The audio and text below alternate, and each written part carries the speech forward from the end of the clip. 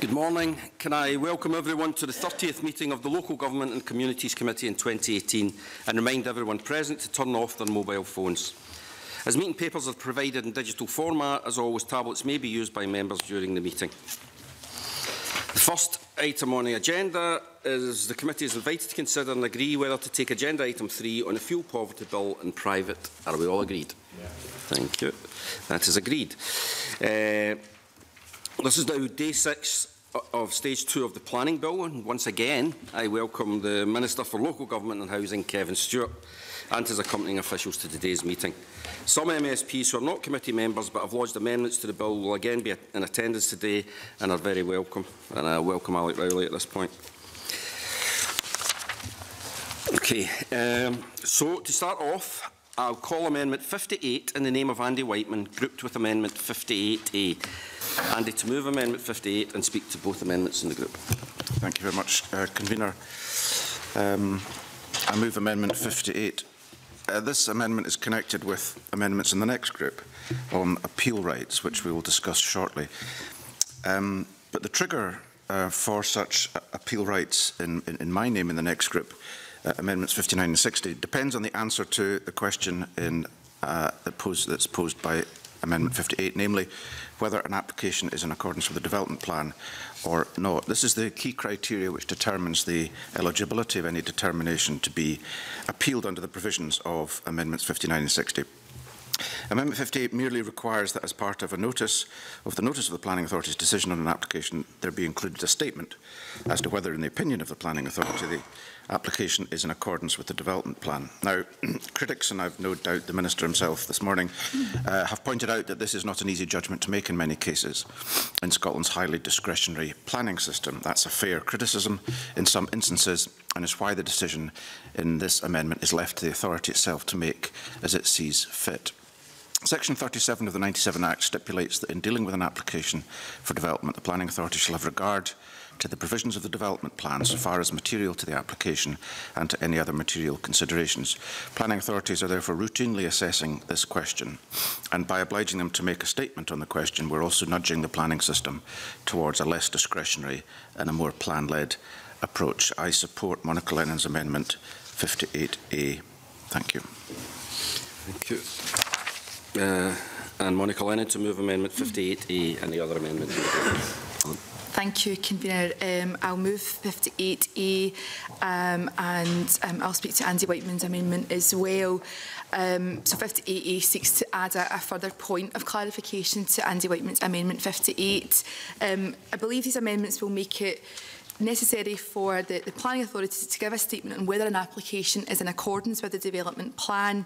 58A makes clear that this statement must include an explanation for why they have reached that view. To me, this is quite a simple change which will increase transparency in the system and make it clear to the public which applications are in the development plan or not. I know we'll come to the appeals rights later in this session, Convener, but these amendments make sense if we will then going to have changes in the appeal system and gives more weight to a plan-led approach.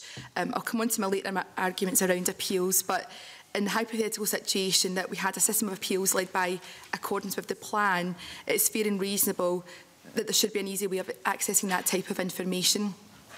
For example, if there are lots of applications coming forward for development, which is approved for housing, for example, for sites that are not in the plan, this could also be a useful indicator or tool for planners drawing up the development plan about where the plan needs to be amended. Thank you, Convener. Thank you very much. Does anybody else want to? Yeah. Yeah. Thanks very much. Thank you to Andy Whiteman and Monica Lennon. If you just take these two amendments by themselves, we'll come on to appeals, but the two amendments by themselves don't mention appeals. They merely mention making a statement on whether an application is in accordance with the development plan. Now, we used to have that system not so very long ago, and in my view, councils did not find that a very difficult decision to make. It shouldn't be a difficult decision to make. It should be relatively straightforward. And I think by supporting these two amendments, it would actually give more clarity to people. I think often members of the public struggle to understand why certain decisions have been made. So I think by supporting these two amendments, which we will do, it'll help to clear things up for people. And what we want to end up with is a system that people can trust. And if by supporting these two amendments, I think we'll add to that trust, and that has to be a good thing. Okay, thank you very much. Minister. Good morning, Convener. Superficially, Amendments 58 and 58A seem fairly minor and straightforward, setting out what a planning authority must state in its decision notice. But there are two important reasons why I do not support these amendments. First of all, Section 37 of the 1997 Act requires a planning authority to have regard to both the provisions of the development plan and any other material considerations when making a decision on a planning application.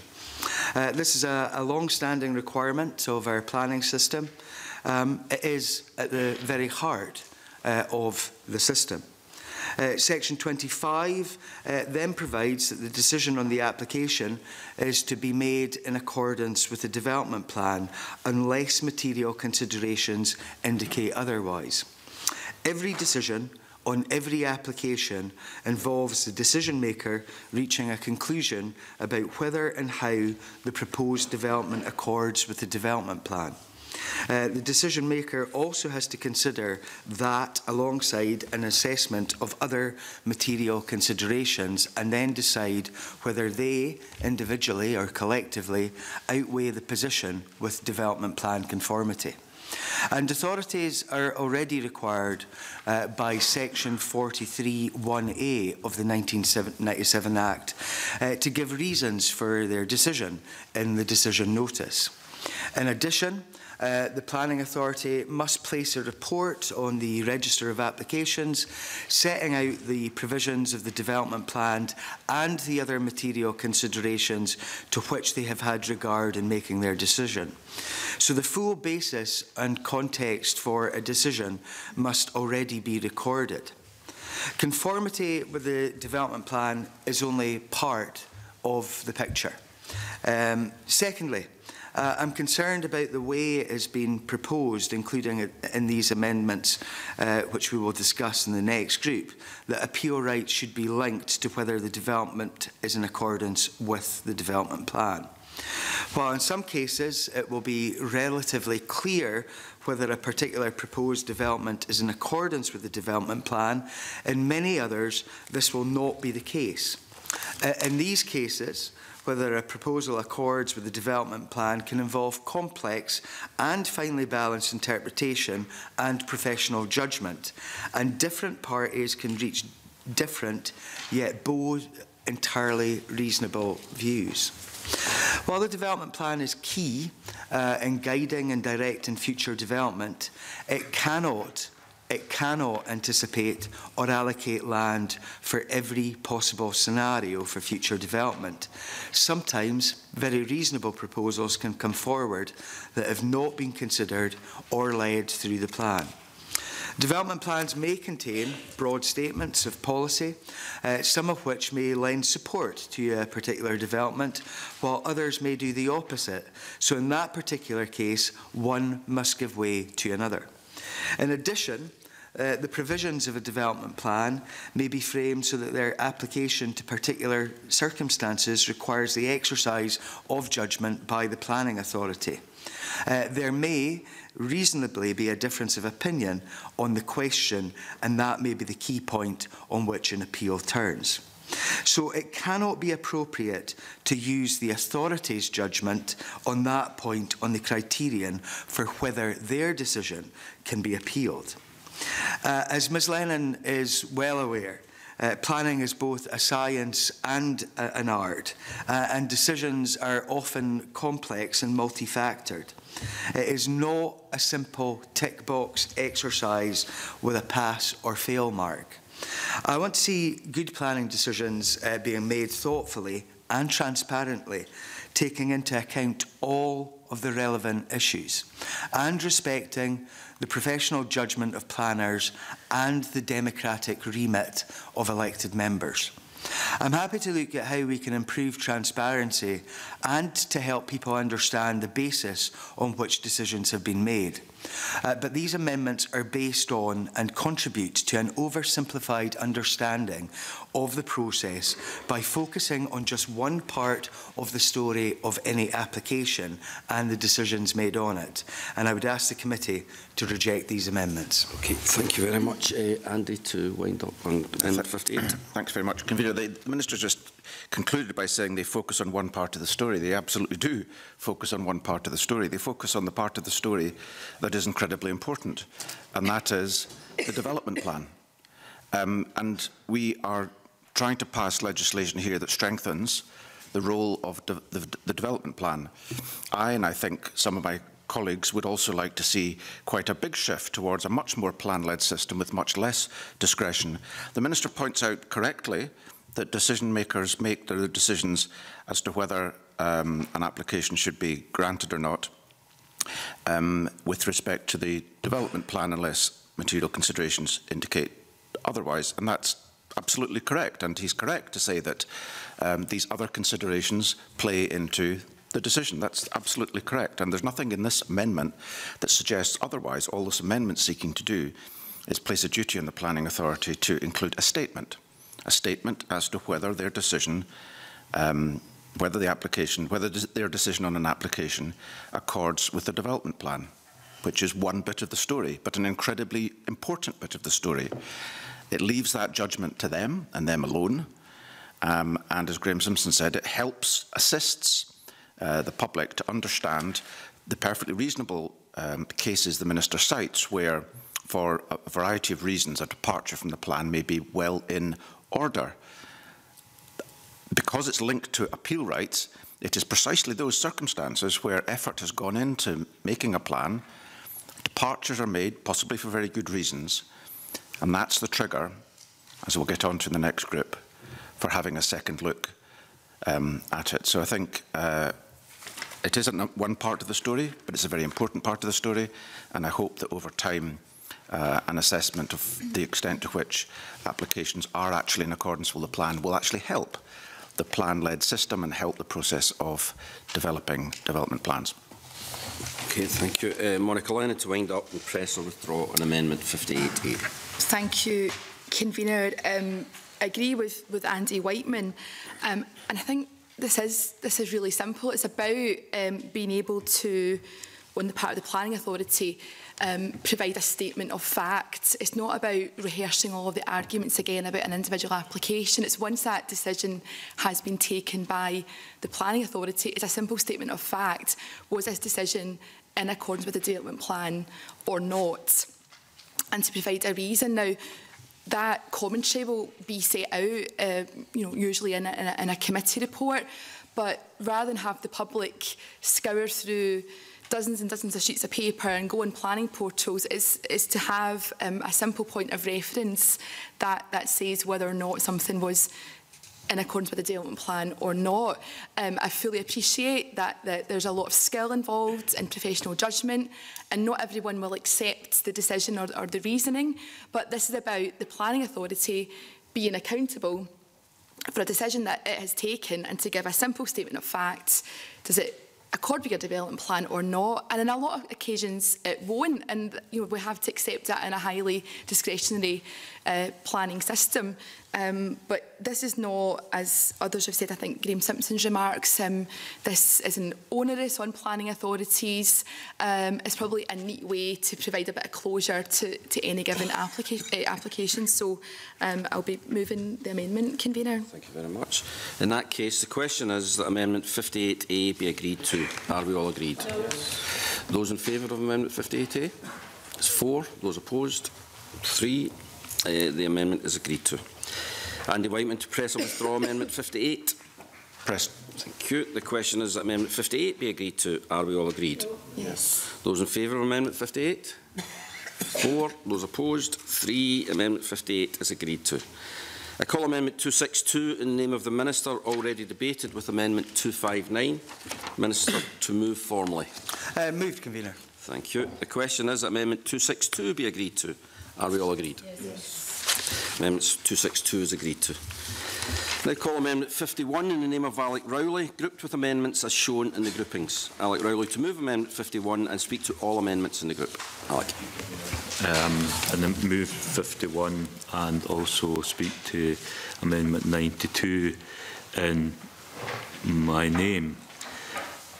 In terms of the planning process, I heard the Minister say that it's a science and an art. It has to be transparent, and people have to have confidence in that system, that that system does deliver. And whilst these amendments will need tidying up if we go to stage 3, the principle that sits behind these is based on experiences that I've had firsthand, but also experiences that many people have told me.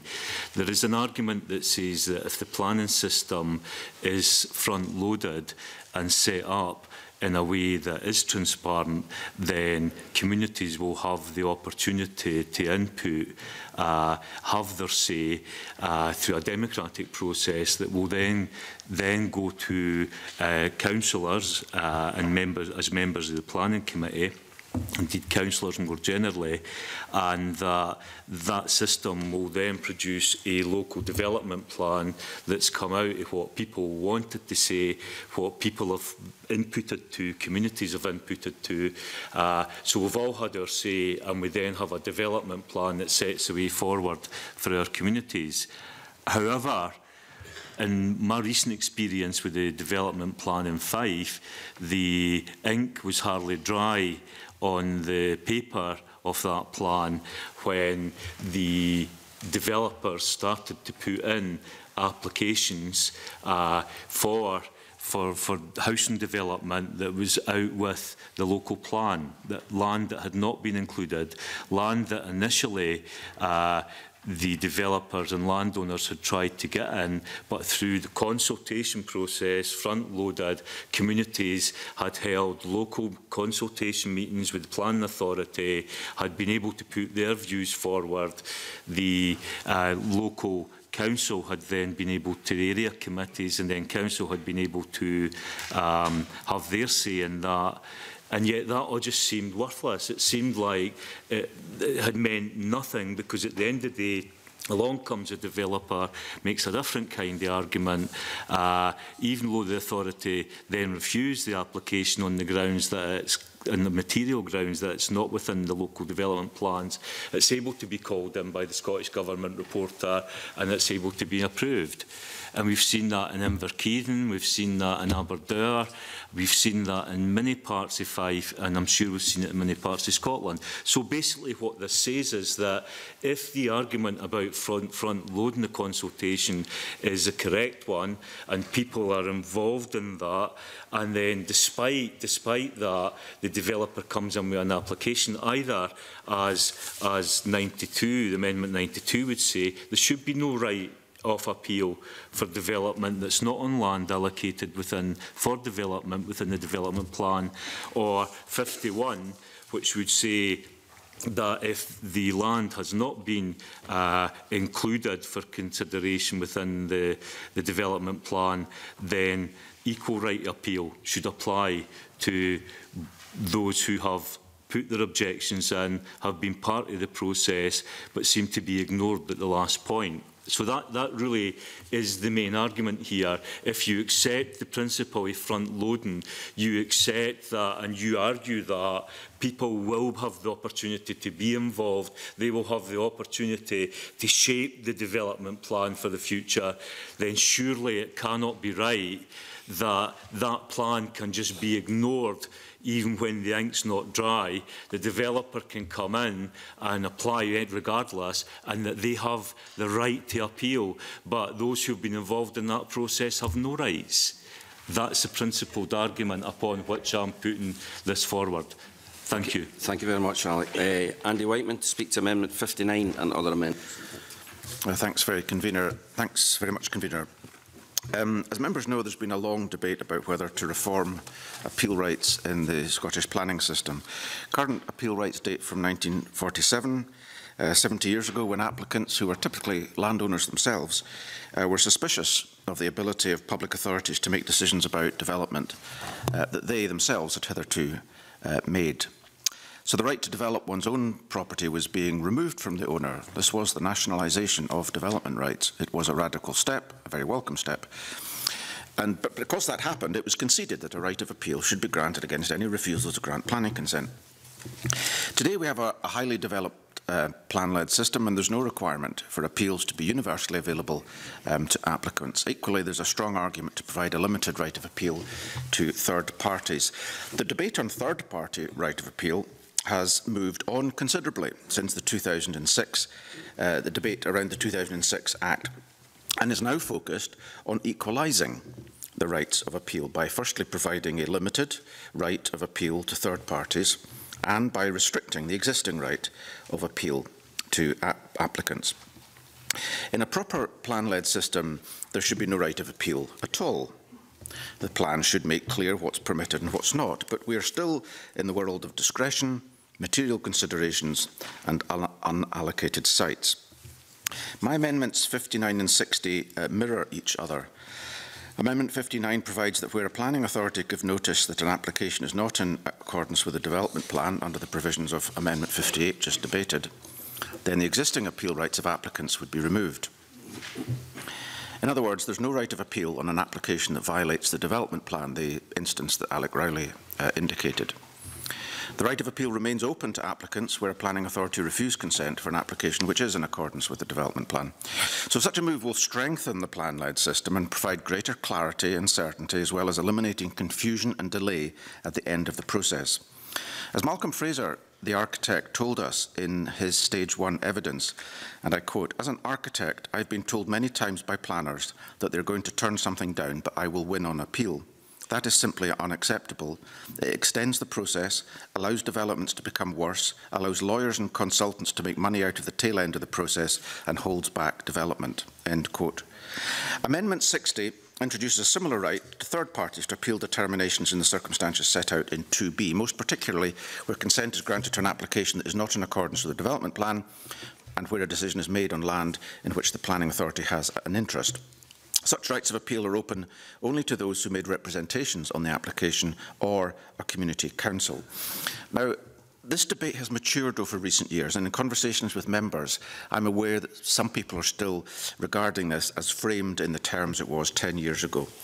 It's abundantly clear that the current system of appeals is undermining local democratic decision-making by allowing legitimate decisions to be appealed against the wishes of local communities whose planning authority is upholding agreed plans.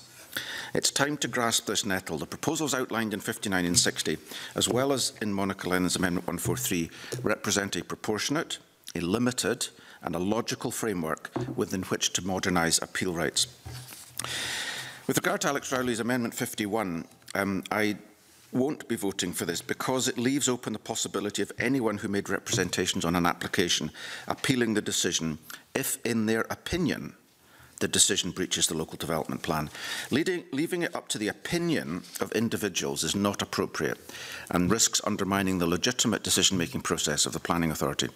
And finally, Convener, I just want to speak briefly to Amendment 325, which I'll not be moving. It's a probing amendment. There are several undeveloped elements of it, but it's complete enough to serve its purposes to explore what might be done in relation to planning determinations where these are subsequently found to have been made by persons found guilty of criminal offences in connection with the decision-making process. And I would welcome the Minister's comments on that. Thank you, Convener. Thank you very much. Monica Lennon to speak to Amendment 143 and other amendments in the group.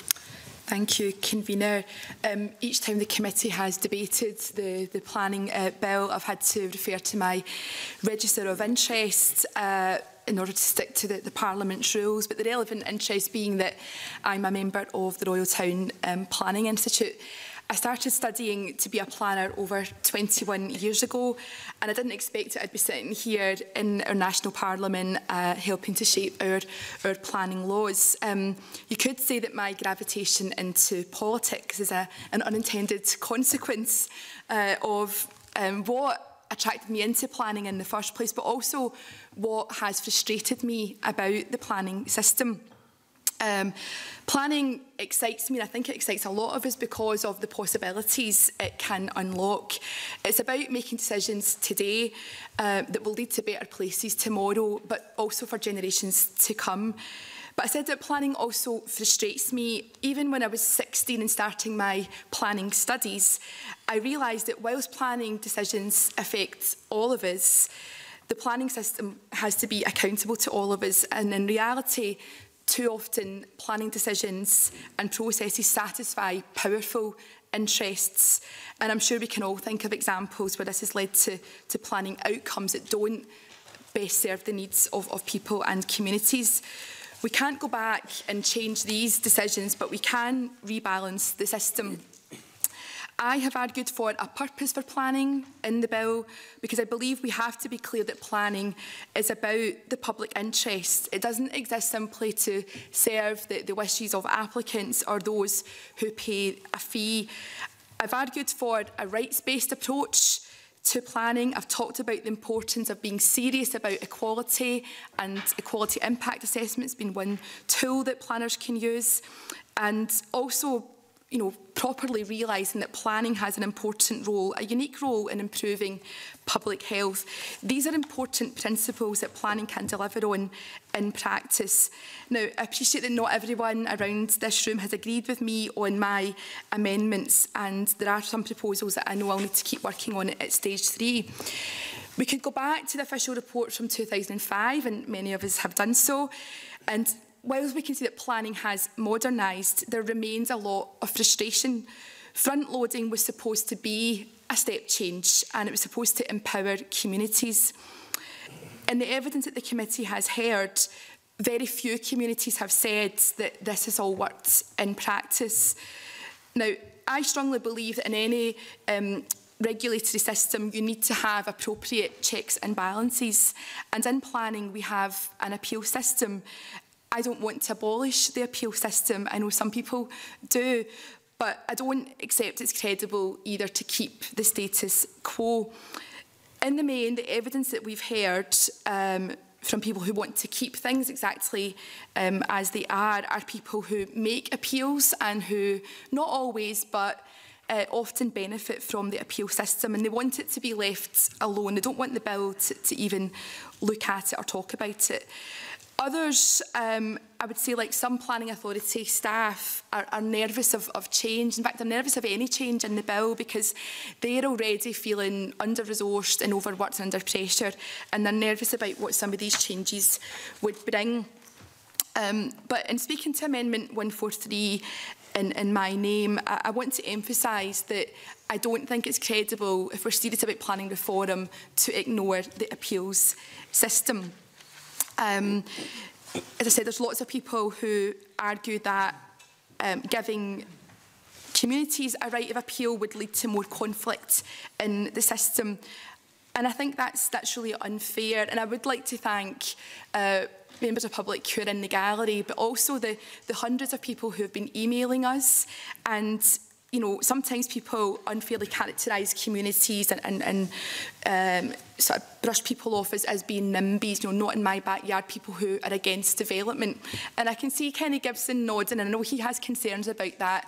And we know there are some people who think very selfishly and about only their own interests. But I have to say, the emails that we have had to people in this room, they represent the diversity of people across Scotland. We've had people email today to say they can't come in because of childcare reasons. We've got older people, people with disabilities who have not been able to come into Parliament for this early start this morning. We've got people with expertise, people who've worked in the system. So in speaking to the amendment, I think it's been important to set out some of the background to this, because when people talk about appeals, we're often criticised that we're only focusing on the very end of the process. But what I've tried to say is that for people who engaged in this in 2005, and it's a lot of the same people who have come back to give evidence, they were willing to give the reform a chance to put their faith in front loading, and it hasn't worked. So my proposals want to reform the system, to look at how we can strengthen a plan-led approach.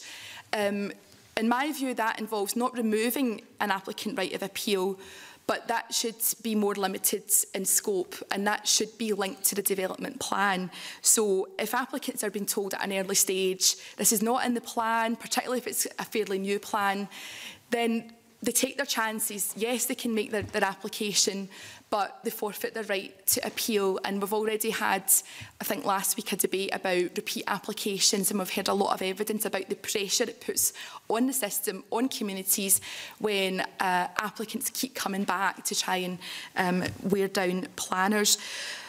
But I look back at 2005 and I looked at the debates, and I sympathise with the decisions that were taken, but we've really shifted since then. You know, the Scottish Government has to be commended for the approach it's taken on community empowerment.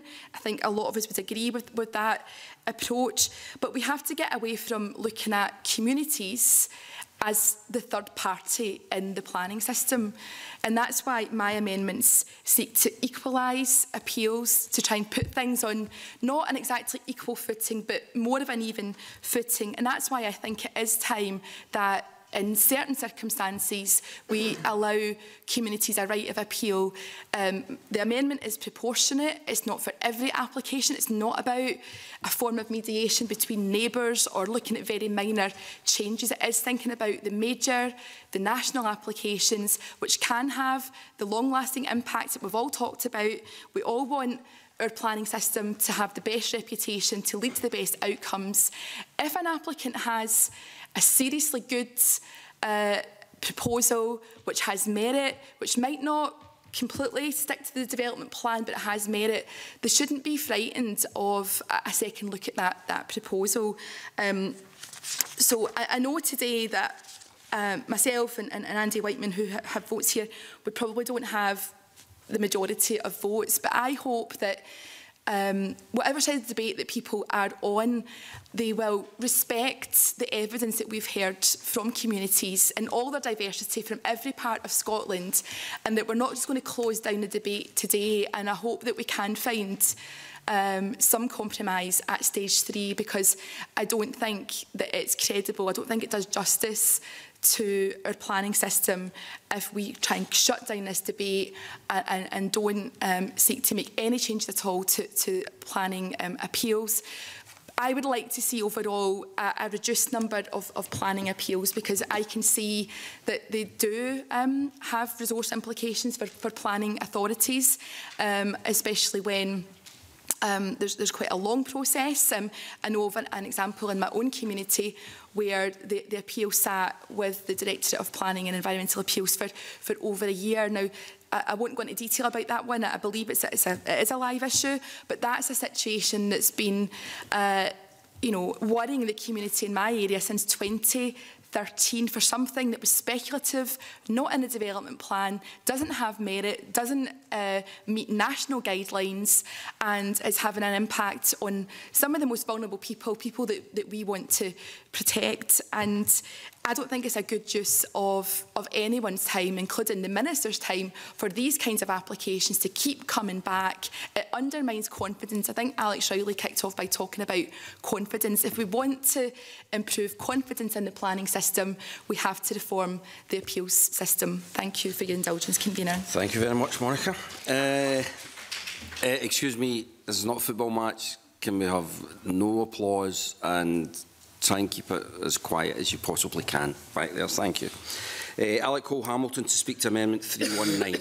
Thank you very much, Convener. Good morning, everybody. It's nice to be back with you today. So I'm going to speak to and move Amendment 319 in my name. This amendment really sets out Liberal Democrat policy on appeals rights. This has been arrived at over several party conferences, discussion with our council groups, our activists and experts that we have within the planning arena. And the amendment would seek to bring an end to reporters being able to arrive at a completely different decision from that reached by elected local councillors on a planning committee based on exactly the same policies, material considerations and background information. Instead, reports could only assess whether the determination by a planning committee had been reasonable. This would mean reporters would no longer be able to change or reverse a decision that was reasonable. There is already an established reasonableness test, which the committee will be aware of, which is used for determining whether costs should be awarded against the council to the appellant. So we're not really creating anything terribly new here. And if the grounds for appeals are limited to challenging unreasonable decisions by elected councillors, then we would also reduce the chance of developers automatically appealing in the hope that a remote official who is perhaps unconnected to the communities affected will come to a different conclusion. Very much happy to take an intervention from Andy Whiteman. Thank the member, and I apologise for not addressing his amendment in my opening remarks. I had intended to. But the language that's used here, manifestly unreasonable in all the circumstances, and particularly a reasonable person acting reasonably in those circumstances could have made that decision. They speak to me of the Wednesbury unreasonableness test and judicial review. Is this not more appropriate as a test, as a process of the lawfulness of decision-making rather than the merits of an application on appeal?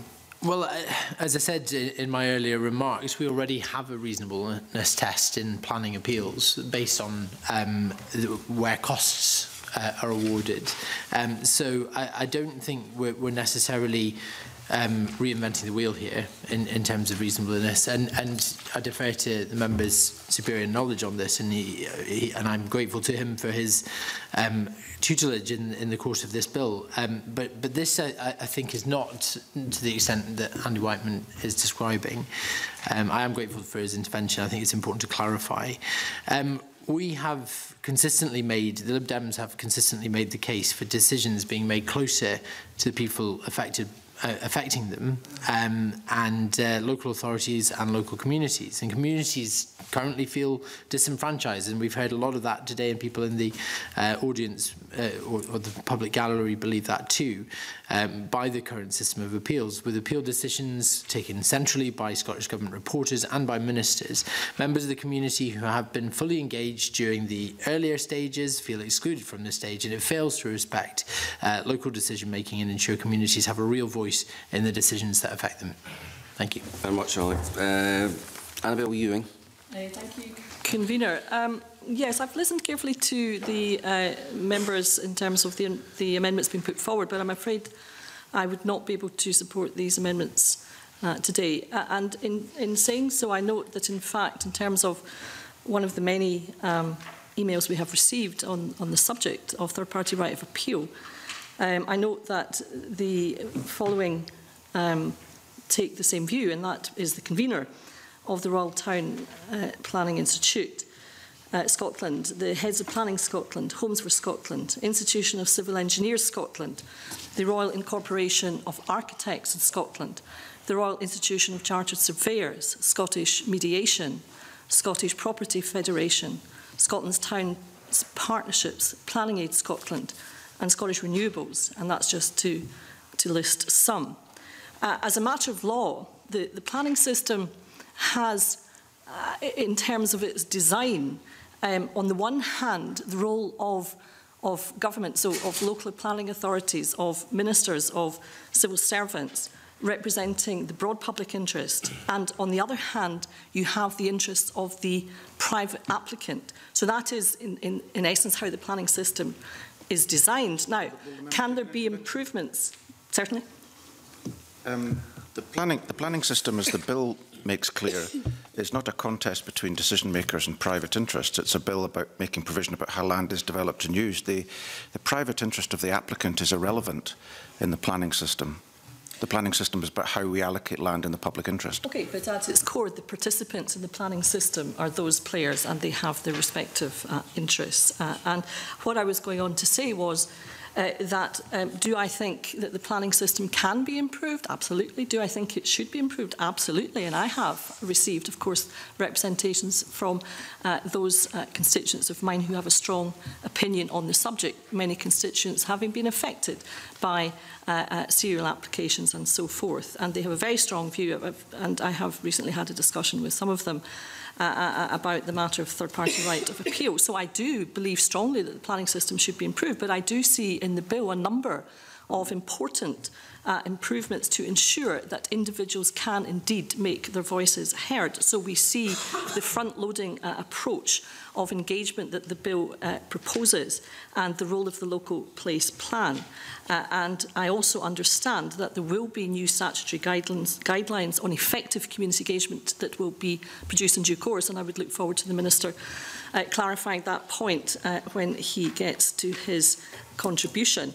I also understand that the Independent Planning Review Panel was more in favour of the front-loading of engagement, of engagement on the part of local people, rather than on introducing more appeals to the process and at the end of the process.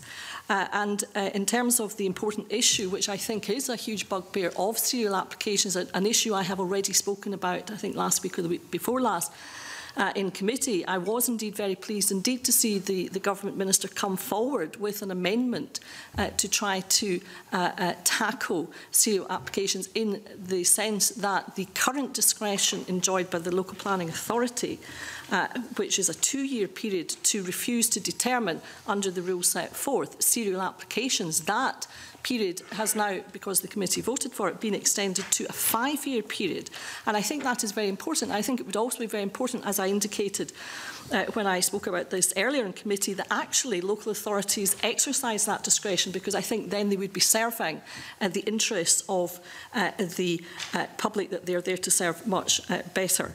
I understand that comparisons have been sought to be made with other jurisdictions, but of course seeking to make a comparison with another jurisdiction is always fraught with difficulties, because when you drill down you see that the other jurisdiction is not an identical system, and there the comparison falls down, I believe, in that regard. It is, I think, worth noting that there is no third-party right of appeal anywhere else in the UK. I also believe, Convener, just winding up, that the drafting of some of these amendments is really not very clear, and I also think that the fact that some of these amendments take the approach of a carve-out, okay, so that there would be a third-party right of appeal, but only for some people and not for other people. I see that as being, sorry, I'm a lawyer by trade, I see that as being inherently incoherent and actually doesn't really, I suppose, address for those people who feel strongly that there should be a third-party right of appeal. It doesn't really meet their interests either. I think it's a halfway house that doesn't really make much sense. And I suppose I'm just kind of winding up, but a brief one would be, yeah.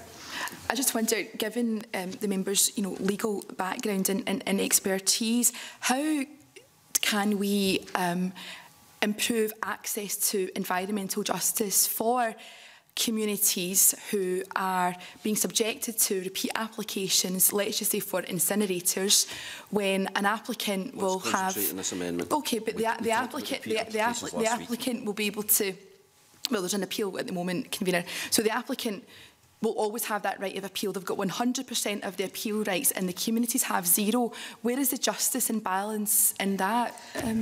Well, as I said, I mean, those amendments, I was talking specifically about those amendments that seek to carve out rights of appeal for third parties so that only some people would get it and some wouldn't get it, depending on the circumstances. I see that as incoherent, and I don't see that that addresses the strongly held... I'm sorry, I really have to wind up. I know other people have comments to make. But on that issue, I don't see that that really addresses the strongly held views of those who believe that there should be, ergo omnes, a third-party right of appeal. On the issue of environmental rights, of course, there are protective expenses orders which have played an important role in ensuring access to justice on the part of those seeking to make their case on environmental grounds. In conclusion, Convener, I would say that I believe that the general public interest requires that we do see more homes in Scotland and we do see sustainable economic development in Scotland. And for those reasons, I fear that these amendments put that at risk and I believe could significantly discourage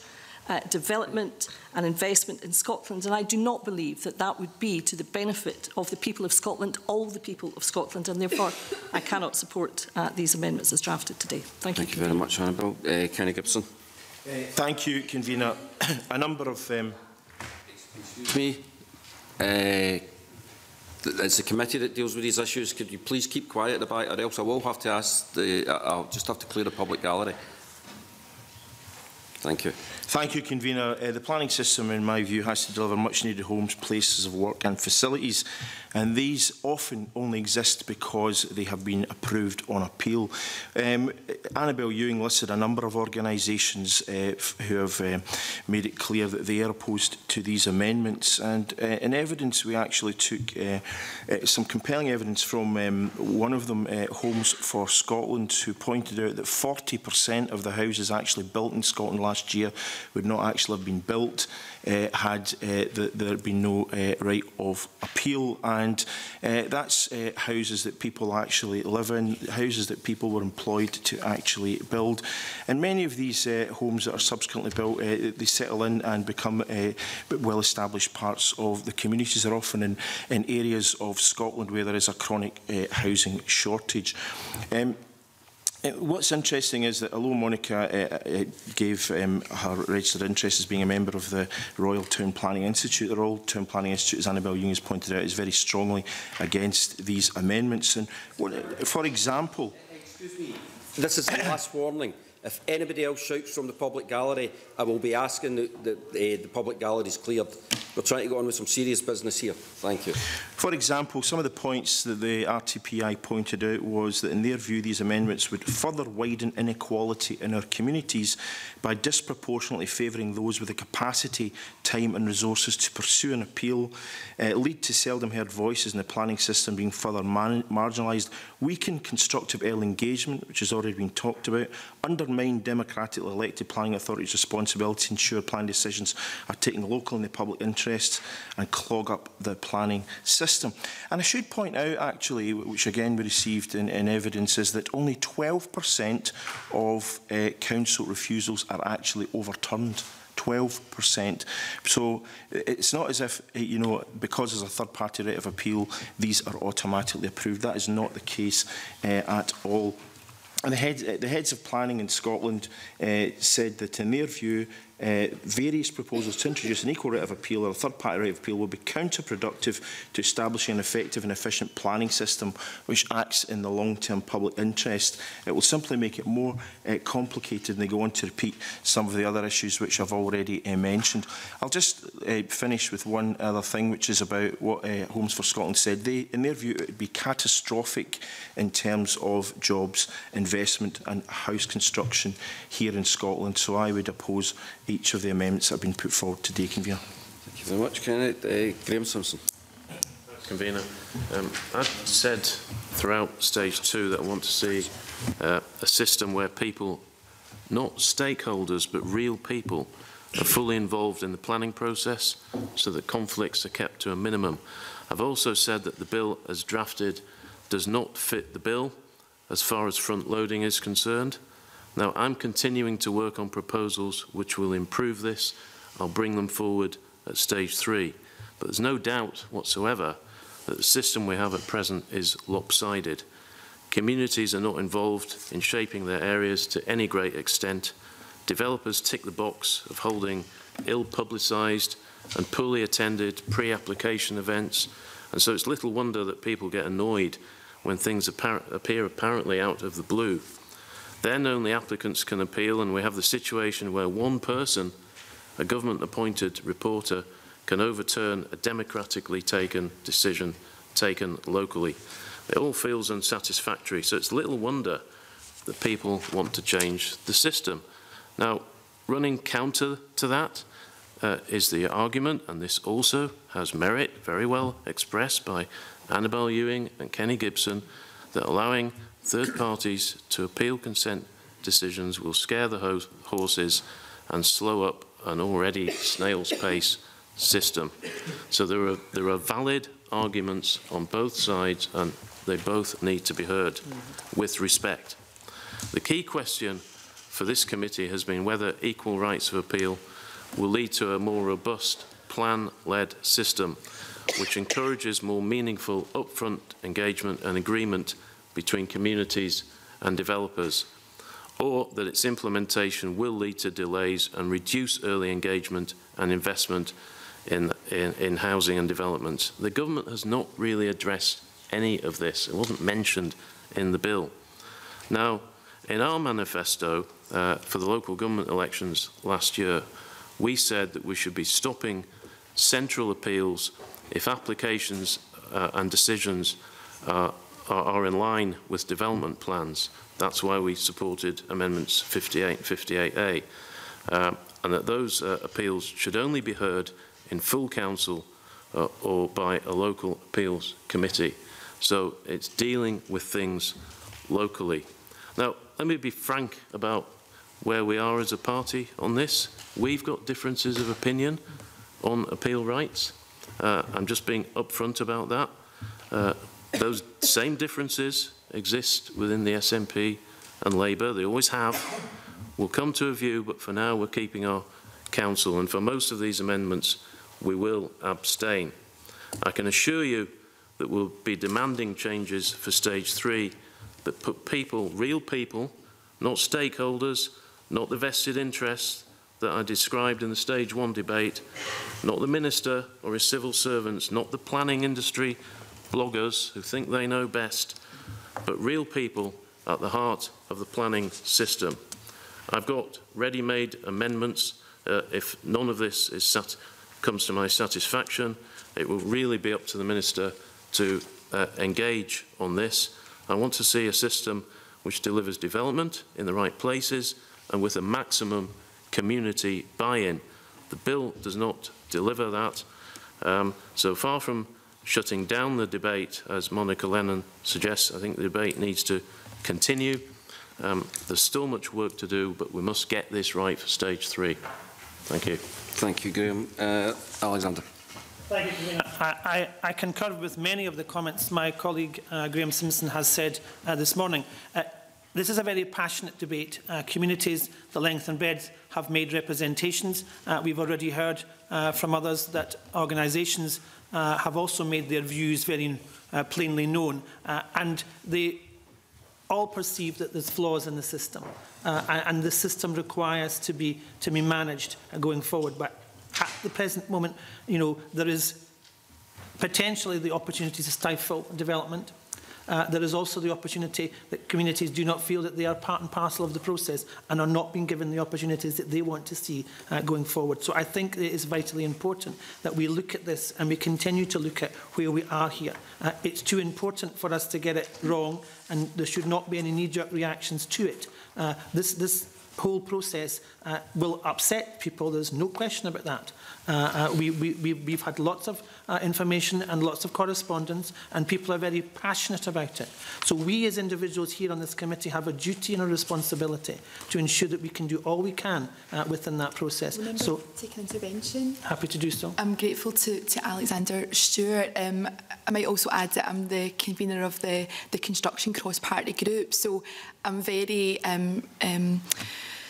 motivated to see that we do have the right development and we do have the right infrastructure for Scotland.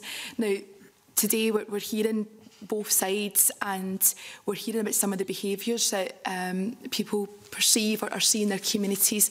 And I wonder if there's an opportunity for some of the stakeholders and I suppose the establishment that has been rhymed off to think about that, because when the 2006 Act was passed, it did bring in measures to front load, to have that early engagement. Graham Simpson talked about, these poorly attended community meetings. We've got to think why that is, and if people continue to believe that that's a tick box exercise, would Alexander Stewart agree there's an opportunity for Homes for Scotland to speak to their members and other organisations to try and do something about that before we get to stage 3? I would agree. I think that there needs to be much more dialogue and much more discussion and much more debate on this whole process, because we want to ensure that we get it right for the communities and the individuals and organisations. And at the moment we are stuck in that situation, which I do not believe we are at that stage of actually getting it correct. So we need to go back and rethink, and we need to go back and discuss. And I hope that that can take place so that we do come forward to the next stage and we have proposals that we can all sign up to and we feel more comfortable signing up to because of the community and because of representation we have had so far. Thank you, Convener. Thank you very much, Alexander. Minister. There's a lot for me to get my teeth into there, Convener. Let me start off with some of the comments made by members. Let me start with Mr Simpson, because yesterday I noticed that Mr Simpson tweeted about a survey of his that highlights the importance of engaging with local people relating to an application for planning permission in principle. And I won't go on around about the individual application because I don't know where it is at the moment. I completely and utterly agree that effective and meaningful engagement with people across our communities is vital to properly understand the views, the aspirations and the strength of feeling and not just to hear from those that shout the loudest. And the committee, I certainly will. Thank you very much. You helpfully mentioned my tweet. And just to give you the background to that was an application which hadn't been made at that point to develop on an area of land in North Lanarkshire. Now, I figured out that the potential developer would not have told many people about this, and that was true. I leafleted a very large estate, making people aware of the application, not saying what they should think one way or the other, telling them about the pre-application meeting. Lots of people then turned up to that meeting. Lots of people, far more than would have done, expressed a view to the council. It was probably 50-50. Now, the developer in that case, I won't say who it was grateful that I had done that. And part of the problem, and I've discussed this with big builders recently, is that they're not reaching out. They're not telling enough people what's coming up. Because if you do, they're not necessarily going to be against what you've got planned. You need to work with them, and it's not happening at the moment. I don't disagree with any of that, Convener, and I do these kind of things regularly within my own constituency, and did so as a councillor. And Ms Ewing mentioned effective community engagement and further guidance, and I can assure her that we will be doing everything possible to ensure that we get this engagement right. The committee has already agreed in an amendment brought by Graham Simpson in relation to guidance and effective community engagement, and I was happy to support that because I do think that this is the right way forward. And I've told this story on a number of occasions, Convener, but you know, you do reach situations which sometimes are a little bit confusing. I went into a room at a very early stage of being appointed to this current post, and an older woman there told me straight off, Housing Minister, you need to build more houses here. And the next sentence was, you can't build them here, here, here, here and here. And one of the things which I've talked about is the level of engagement that we have with community in terms of community planning, where we actually give reasons and set parameters about why certain things need to be done in areas. The areas need certain things. We should be looking to do the same thing with spatial planning and that community, bring that level of community engagement up to the kind of engagement level that happens in community planning, particularly in certain areas of the country where they are really punching above their weight. And there's other things that have been mentioned around about comments that people have made. John Finney said to the committee last week on the 31st of October in terms of certain applications that, and I quote here, local people protest and local members follow the view of the community. End of quote. And that can be irrespective of the development plan, and it illustrates why the right of appeal remains a key to the planning system. And that may be a similar kind of situation to what Malcolm Fraser had in mind when he was talking to the committee. I don't want to assume anything, but it might well be that was the kind of situation that he was talking about.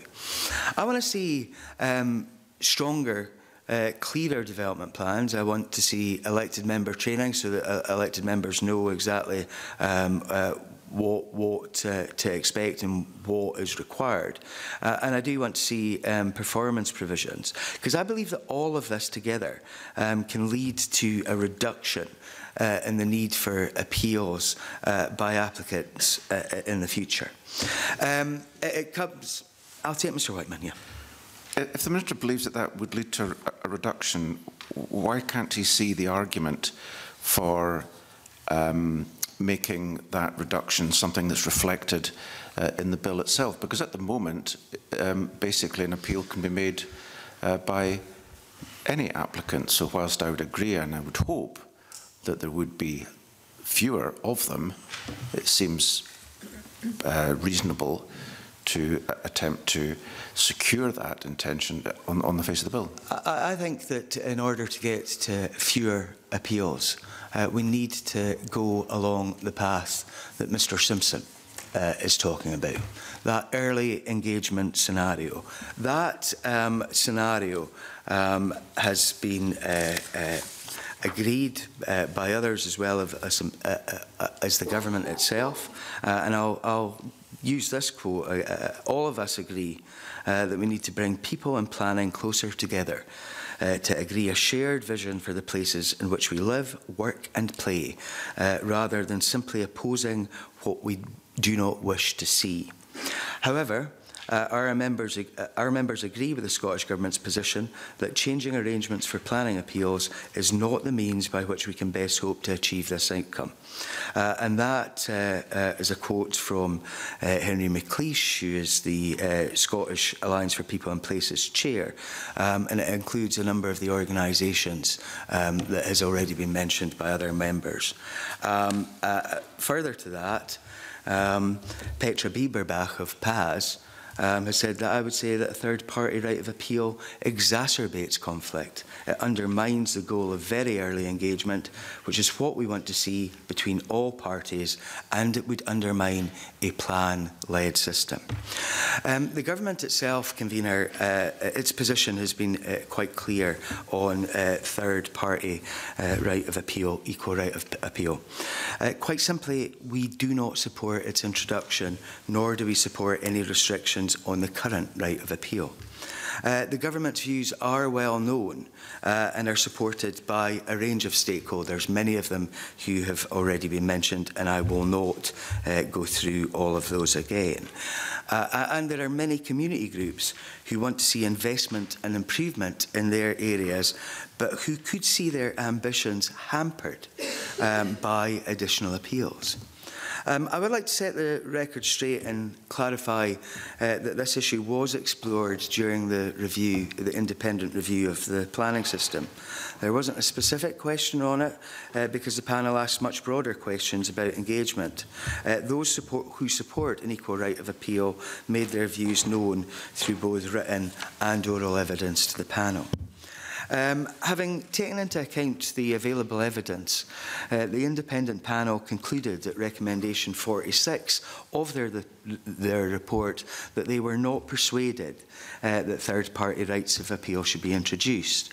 And they stated that effective planning depends on building positive and productive relationships. I'll take a very brief intervention from Mr. Whiteman. I've got a lot to go through here, convener. Just very briefly, does the Minister accept that the independent review did not look at the applicant right of appeal? No, I don't want to accept that, and I've just said that. There wasn't a specific question on it because the panel asked much broader questions, but those questions were asked. If I can continue with the quote from the recommendation, the evidence shows that a third-party right of appeal would add time, complexity and conflict to the process and have the unintended consequence of centralising decisions, undermining confidence and deterring investment. And the panel concluded that it would be much more beneficial to use available time and resources to focus on improved early engagement. And I agree, and that is what we have sought to do in this bill, and we will continue to look at ways that that can be improved, and I'm more than happy to work with Mr Simpson and other members to get to that point. I carefully considered what the committee said about appeals in its Stage 1 report. And I do recognise that many communities feel frustrated by the planning system, and I've acknowledged, and here again today, that we can do more to build on the community involvement that we have seen to date. Like the committee, I want people to be involved in planning, as well as having opportunities to say what they think. People need to know they have been properly listened to. But I'm certain that introducing new rights of appeal or restricting the current right of appeal is not the answer. In fact, I am absolutely convinced that it would do the opposite. It would create conflict and undermine efforts to improve trust in the planning system. It would add uncertainty, it would undermine local democracy, it would be divisive, and there would be no impetus to engage in earlier participation. The idea might be seen to be politically appealing, but it would be disingenuous to suggest that introducing this right of appeal would mean that people will automatically get the decision they are looking for. An additional right of appeal does not change the circumstances that led to a decision being made in the first place. And experience in Ireland shows very few decisions are wholly reversed as a result of third-party appeals. Some of these amendments also seek to restrict the current applicant's right of appeal. And I would remind the committee why appeal rights exist. It was to ensure that there was appropriate scrutiny of the denial of the right of landowners to develop their land. That rationale remains as valid today as it did when planning regulation was introduced, perhaps even more so given the pressures we are facing on housing supply and essential infrastructure.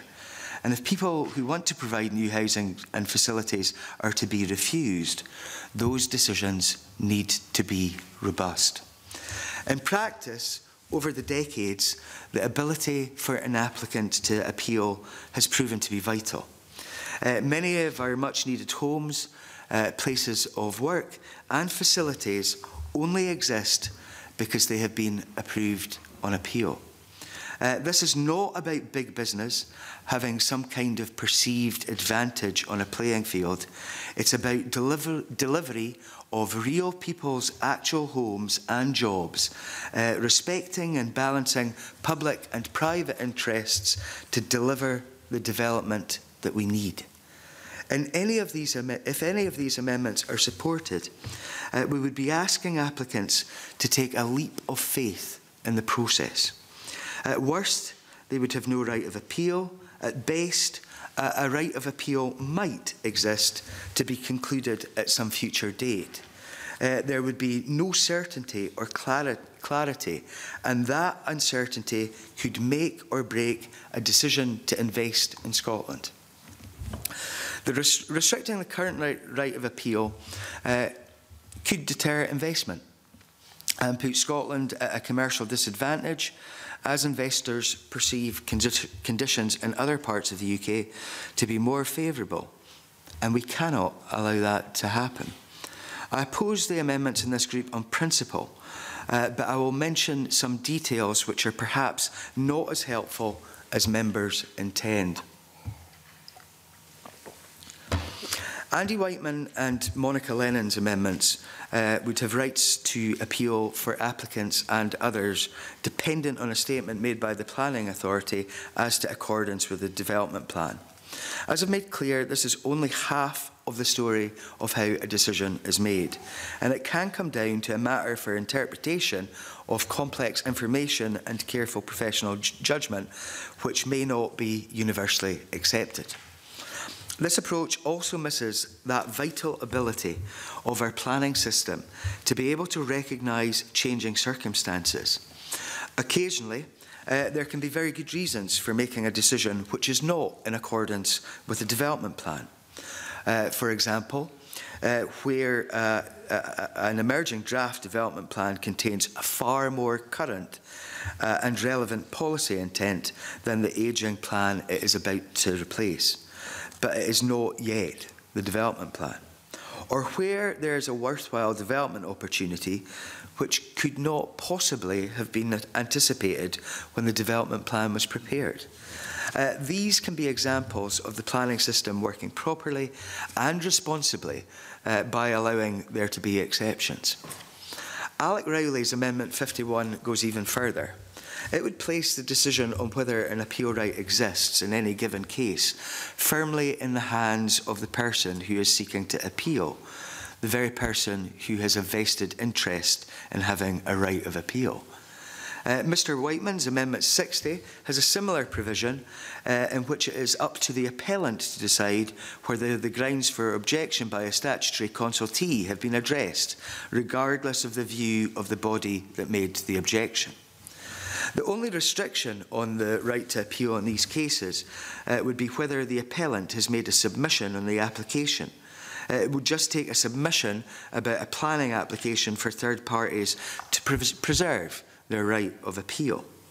Rather than making the system more efficient, this would slow it down and discourage the genuine, meaningful, early engagement that we need more of in planning. What is proposed would damage the planning system, create more confusion, conflict and challenge, and less certainty and less transparency. Amendment 92, in the name of Alec Rowley, shows a complete misunderstanding of the purpose and content of the development plan. The development plan guides development management decisions. It does not directly authorise or prohibit development. Not all land is allocated for one use or another. Large development sites, for example, large residential development sites which require master planning, may be allocated in the plan. Land required for schools or transport interventions may be identified. But the plan cannot anticipate every possible development, large or small. So in reality, this amendment would take away the applicant's right of appeal, including for many developments which may be clearly supported by policies of the development plan and so be in accordance with the plan overall. Andy Whiteman's Amendment 325, which I understand he's not going to press today, but I will talk about it because I think it's important that we address some of the issues. And I think maybe one of the reasons for withdrawal is because of some of the points that I will highlight. It would have created new appeal rights where there has been maladministration or criminal activity by a member of the planning authority. With the exception of a recent case reported where 2 councillors were charged, this has not been raised as a concern by stakeholders. And I'm not convinced that such conduct is widespread. There's been no consultation with planning authorities about this amendment, and there are real impracticalities involved, as the right of appeal is not linked to the decision on a particular application, but only arises at the point when the guilt of a member of the planning authority is established. The right of appeal would have to run from that date and not from the date of the planning decision. In effect, this would mean that it would not be possible to know at the time when a decision is made whether a right of appeal may or may not arise. And by the time any investigations and prosecutions have been completed and someone has been found guilty of wrongdoing, it is entirely possible, maybe even likely, that the development may have been completed. In addition, there is no requirement that the maladministration or criminal activity in question need even relate to the particular application in question. So I am pleased that Mr Whiteman will not move that today. I am happy to have further discussions with him on this issue, but I don't think that that amendment was suitable. Alex Cole-Hamilton's Amendment 319 takes a different approach to other proposals in this group. It would introduce a further restriction on the ability of ministers to deal with appeals. It creates a requirement to consider if the decision of the planning authority is, I quote, manifestly unreasonable. While the proposed subsection 1b makes it clear that a decision would be manifestly unreasonable if no reasonable person could have made the decision, this is without prejudice to ministers being entitled to consider that a decision is manifestly unreasonable in other circumstances. Ministers may reverse or vary decisions of a planning authority where they consider it is reasonable to do so. The amendment would serve to add another step in decision-making and simply introduce the potential for further grounds of legal challenge to reasons given on appeal decisions. Any party can already challenge a decision in the courts on the grounds that the decision-maker has acted unreasonably, but this is a distinct and separate right to the right of appeal.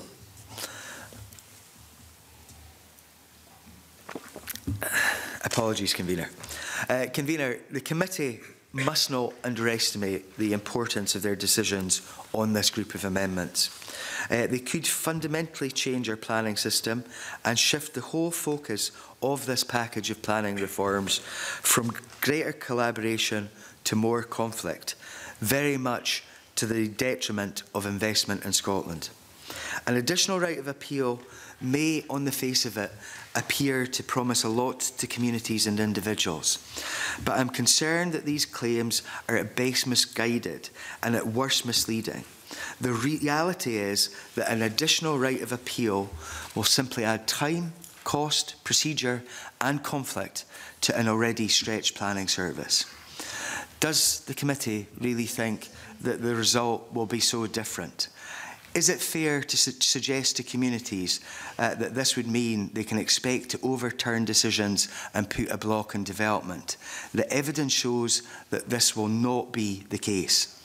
Our planning system is inclusive, and I want to improve on that, to ensure that people can have a real influence on how their places and communities will develop in future. I welcome the decisions that the committee has already made to support that approach. And if we are serious about delivering the investment and development our communities need, and I most certainly am, we cannot afford to make it more difficult. We have an appropriate balance in appeals rights already. Some are decided by or on behalf of ministers, others by local review bodies. Making these changes proposed in these amendments would take our planning system in entirely the wrong direction. And for all of these reasons, Convener, I would urge the committee to reject all of these amendments. Thank you. Thank you, Minister. Alec Rowley to wind up and press or withdraw. Thank you, Convener. I think there's been a number of valid points made, but the one issue that I think comes through again and again is that for people who have experienced using the planning system, I'm not sure inclusive is always the word that they would end up making. And the point is, I mean, I not only support the idea of front-loading the system to engage people, but as a politician I have, over many years, actively taken action to encourage people to get involved in the planning process at the earliest stages. And I have repeatedly done lots in the media to try and make the point that if you wait until the application's in that's discussing the colour of the bricks, you're too late. You have to go at a much earlier stage. And that is a point, and I'm disappointed that Andy Whiteman says he can't support the amendment that I have put in, because it's the same argument I heard Andy make at the Environment Committee a number of weeks ago at stage 2, where he was putting up some amendments and saying a lot of work would need to be done on this and to get to stage 3. And with all these amendments, a lot of work will need to be done on them to get to stage 3. I am encouraged a bit by what Graham Simpson has to say, that coming up to stage 3, we will have a look again. And I would suggest all the parties, other than the party that's absolutely opposed to listening to the concerns that are being raised by the public, get together before stage 3, because there is an issue here. There is a real issue here. You're happy to do so? Mr Riley, I am more than happy to engage with everyone. Whether I agree with their amendments or not. I have done so throughout this process and will continue to do so. I think that many members around the table will tell you the efforts that I've gone to actually ensure that we get to the best possible place. I don't think that third-party equal right of appeal is the best place. Well, that's the whole point. You've ruled it out for day one, and you've made clear that in principle you're totally opposed to looking at any aspect to it. The amendment that I have put forward in 151 actually talks specifically about this process where you front-loaded the process. When I've spoke to people who have taken part in that process, meeting rooms that have been parked out with local communities taking part in that process, then following it through to the point where the council determine the local plan and have thought, yeah, that process worked, only for a developer to come along before the ink's dry on the paper, fire in an application, take it to appeal and overrule that and undermine that whole process of front-loading. That's the problem that I'm trying to address through my amendment. I accept that technically these amendments need to be worked on and could be stronger, but the principle with that is one where it leaves people, and these are some of the comments that I've heard where that's happened, where people say democracy does not work in planning. They feel cheated, betrayed by the whole planning process and system. And if people feel like that, then we have an issue and we have a problem that the Minister and the government and government party just seem unwilling, completely unwilling to actually take on board. And therefore that is to ignore communities right across Scotland who have had this issue.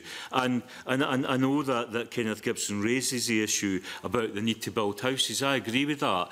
The biggest block to building houses, or one of the biggest blocks to building houses in Scotland, is the lack of upfront infrastructure funding for education, schools, health, leisure, community facilities. That is one of the key blocks. It's not the planning system as such. It's the front-loading of infrastructure, something that I have raised with the Minister time and time again. And that's the issue that needs to be tackled if we actually want to release a whole load of land that is already in the plans that needs to be built. That needs to be built. So I would say in moving, and I certainly intend to move 51, that all these amendments that are there need work done to them. We need to come together at stage 3. There is only one party that... Yeah.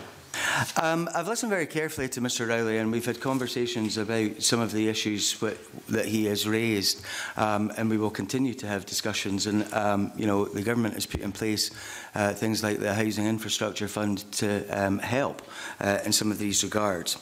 Alec Riley, convener, has been talking about wanting people to get involved early. That's what I want. I think that's what everybody wants. It's too late when the decision is being made. So that's a clear argument why adding further late appeals is not the answer.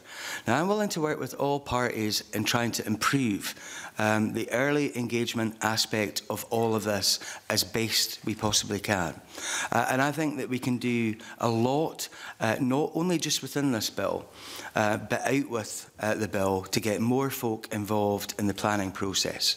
I've talked previously about intertwining community planning with spatial planning, and I think that is the way of getting more people involved. That is the collaborative approach. Adding more appeals at the end is a recipe for even more conflict. But the problem with that is that if people feel that spending all that time, energy and often resource and getting involved at the early stages can completely be ignored if a developer doesn't like the outcome and they then have the right to appeal, but those who put everything into that process have no rights, that's where this breaks down. Indeed, the Minister was quite critical of my Amendment 92. I would have to say that my Amendment 92 came about as a result of discussions I had on my amendment the first one, the 51, where I think two of the most senior planners in Scotland. So if I've got that completely wrong, I need to stop taking advice for very senior planners. I don't intend to move 52, but I certainly intend to move my first amendment. But I would finish by again saying there is only one party, it would seem, in this Parliament that is fundamentally opposed to addressing the concerns that people and communities across Scotland are raising. Therefore, the other parties need to come together, work together, so that at stage 3 we can address the genuine concerns that are raised in communities across Scotland. And with that, Convener, I would want to move the Amendment 51. Okay, thank you for that. And the question, therefore, is that Amendment 51 be agreed to. Are we all agreed? Yes. Those in favour of Amendment 51? Those opposed? Those abstaining? That's 2 in favour, 3 opposed and 2 abstaining. Therefore, the amendment falls. I call Amendment 59 in the name of Andy Whiteman, already debated with Amendment 51. Andy Whiteman, to move or not move? Moved. Thank you. The question is that Amendment 59 be agreed to. Are we all agreed? Yes. Those in favour? There's 2. Those opposed? 3. Those abstaining? 2. The Amendment 59 there falls. I call Amendment 60 in the name of Andy Whiteman, already debated with Amendment 51. Andy Whiteman, to move or not move? Moved. The question is that Amendment 60 be agreed to. Are we all agreed? Yes. Those in favour? 2. Those opposed? 3. Those abstaining? 2. Amendment 60 falls. I call Amendment 92 in the name of Alec Rowley, already debated with Amendment 51. Alec Rowley, to move or not move? Not move. Thank you. I call Amendment 143 in the name of Monica Lennon, already debated with Amendment 51. Monica Lennon, to move or not move? Moved. Thank you. The question is that Amendment 143 be agreed to. Are we all agreed? Yes. Those in favour? 2. Those opposed? 3. Those abstaining? 2. Amendment 143 is not agreed to. I call Amendment 325 in the name of Andy Whiteman, already debated with Amendment 51. Andy Whiteman, to move or not move? Not moved. Thank you. I call Amendment 319 in the name of Alec Cole-Hamilton, already debated with Amendment 51. Alec Cole-Hamilton, to move or not move? Moved, Convener. Thank you. The question is Amendment 319 be agreed to. Are we all agreed? Amendment 319, therefore, is not agreed. Yes, okay. All those in favour? 0. 319. Right. All those opposed? That's 6, 7. Right. And no abstentions, so therefore Amendment 319 has fallen. I call Amendment 209 in the name of Daniel Johnson, already debated with Amendment 207. Not moving. Not moving, thank you. Therefore, the question is Amendment 20... No, it's not. I call Amendment 88 in the name of Andy Whiteman in a group on its own. Andy Whiteman to move and speak to Amendment 88. Thank you very much, Convener. I move Amendment 88 in my name. In determining planning applications, as we've already discussed, planning authorities are required to have regard to the provisions of the development plan, so far as material to the application and to any other material considerations. Material considerations, together with applicant appeals, are what gives the planning system so much discretion to the extent that sometimes the development plan can appear somewhat irrelevant. In order to give greater clarity about the issues that will be taken into consideration in any determination and to strengthen the plan-led system, it would be helpful, in my view, to codify in regulations what is meant by material considerations. These, at the moment, are left undefined in law.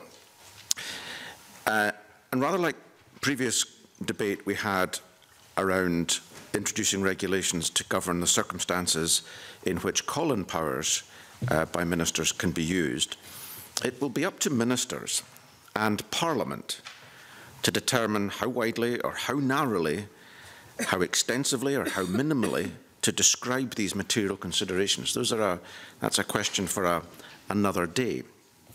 But once agreed, only considerations that fall within the scope of those set out in such regulations would be material for the purposes of planning determinations under the 97 Act. I stress again, it will be up to ministers and Parliament to determine how widely to construe and how widely or narrowly to frame such material considerations.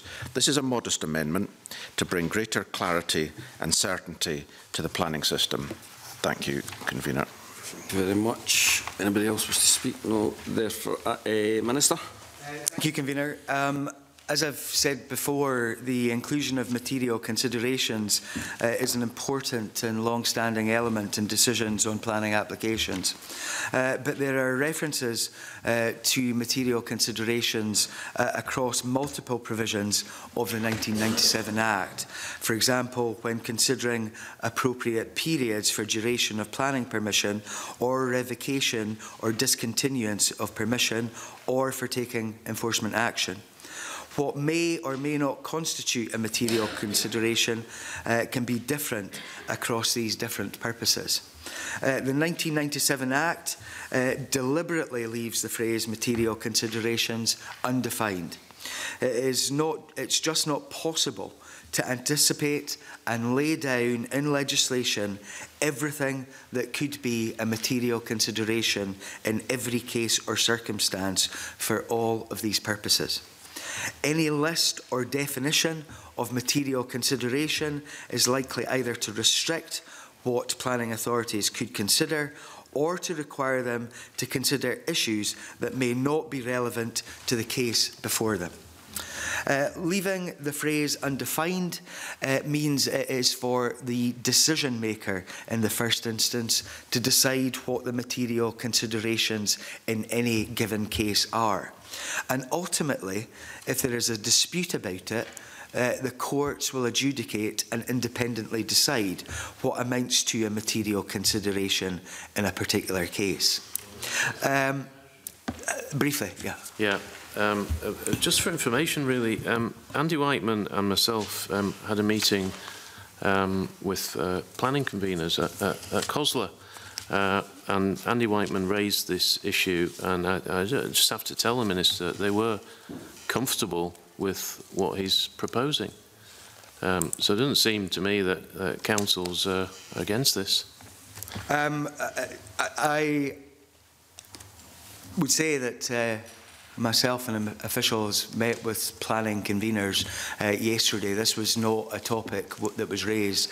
I'm in regular contact with planning conveners. I'm more than happy to talk to them. But let me go on, because there has been accusations that this bill is centralising in various ways. Let me be clear here. This power and responsibility that Mr Whiteman wants to take from planning authorities and the courts and give to the government is not one that this government wants. Very briefly. I just want to clarify. I am not suggesting that ministers have this power. Parliament would pass these regulations, as Parliament passes all legislation in relationship to planning, and the terms of such a regulation can be drawn as widely or narrowly as ministers and Parliament see fit. Whatever way, it's centralisation. And as I've said, the key thing in all of this is trying to predict everything that could be a material consideration for every case across all different kinds of cases that could arise under the various situations of the 1997 Act that use the expression would be an almost impossible task. And that is why in our published guidance, in our Circular 3 2013, it contains some examples of possible material considerations in relation to planning applications, but even these are only broad categories, and the circular makes clear the list is illustrative and not exhaustive. Even trying to set some of the scope for material considerations would be unclear. And it could discount considerations that matter, that really matter in decision making. If there are particular matters that Mr Whiteman is seeking to clarify through this amendment, I'd be happy to discuss with him and with others before stage 3, or to explore what can perhaps be done through guidance. But I cannot support the amendment as it stands, and I would urge Mr Whiteman not to press it. Okay, thank you. Andy Whiteman, to wind up. This amendment, I've listened carefully to what the Minister has to say, and I accept the term material considerations occurs in a variety of places in the 97 Act.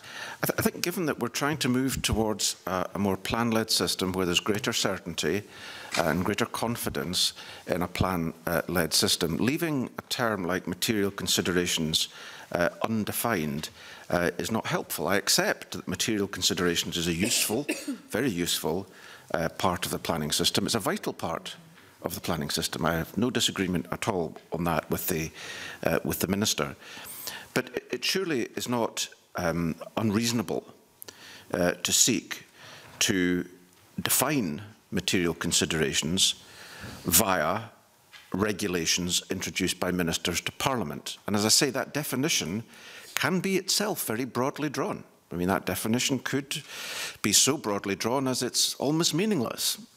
That in itself would probably not help, but I'm just illustrating the power that this gives to ministers in Parliament to draw things as widely or narrowly as they see fit. What the Minister is essentially arguing is that this should be an infinitesimal discretion. Material considerations could be anything, and I don't accept that. I think material considerations should fall into a prescribed range of circumstances and categories, relatively broadly drawn, and that those should be stated for clarity, such that the guidance the Minister is talking about no longer takes the form of guidance, but takes the form of a statutory regulation. Now, and it's up to ministers not even to introduce such a regulation if they don't wish to. This is the gift of ministers to introduce such regulations. So I don't really want the gift, which may not actually be how it's described here as the meaning prescribed by the Scottish ministers. It requires Scottish ministers to come up with what a meaning, so it requires regulations. I roll back on that a little bit. What I'm trying to say is that that meaning is up to Scottish ministers to frame. And if Parliament agrees with the minister that it should be continue to be framed very broadly, then I'm sure Parliament will consent to that, and we'll have material considerations that remain broadly framed, but at least take the form of a statutory regulation that's been approved by Parliament. That's all I have to say. Thank you very much. And are you pressing or withdrawing? Press. Thank you. The question therefore is that Amendment 88 be agreed to. Are we all agreed? Yes. Those in favour of Amendment 88? 4. Those opposed? 3. Amendment 88 is agreed to. I call Amendment 263 in the name of the Minister, already debated with Amendment 318. Minister, to move formally. Moved, Convener. Thank you. The question is that Amendment 263 be agreed to. Are we all agreed? The Amendment 263 is agreed to. The question is that Section 17 be agreed to. Are we all agreed? Yes. And the question is that Section 18 be agreed to. Are we all agreed? In that case, we will suspend for a brief period for a natural break.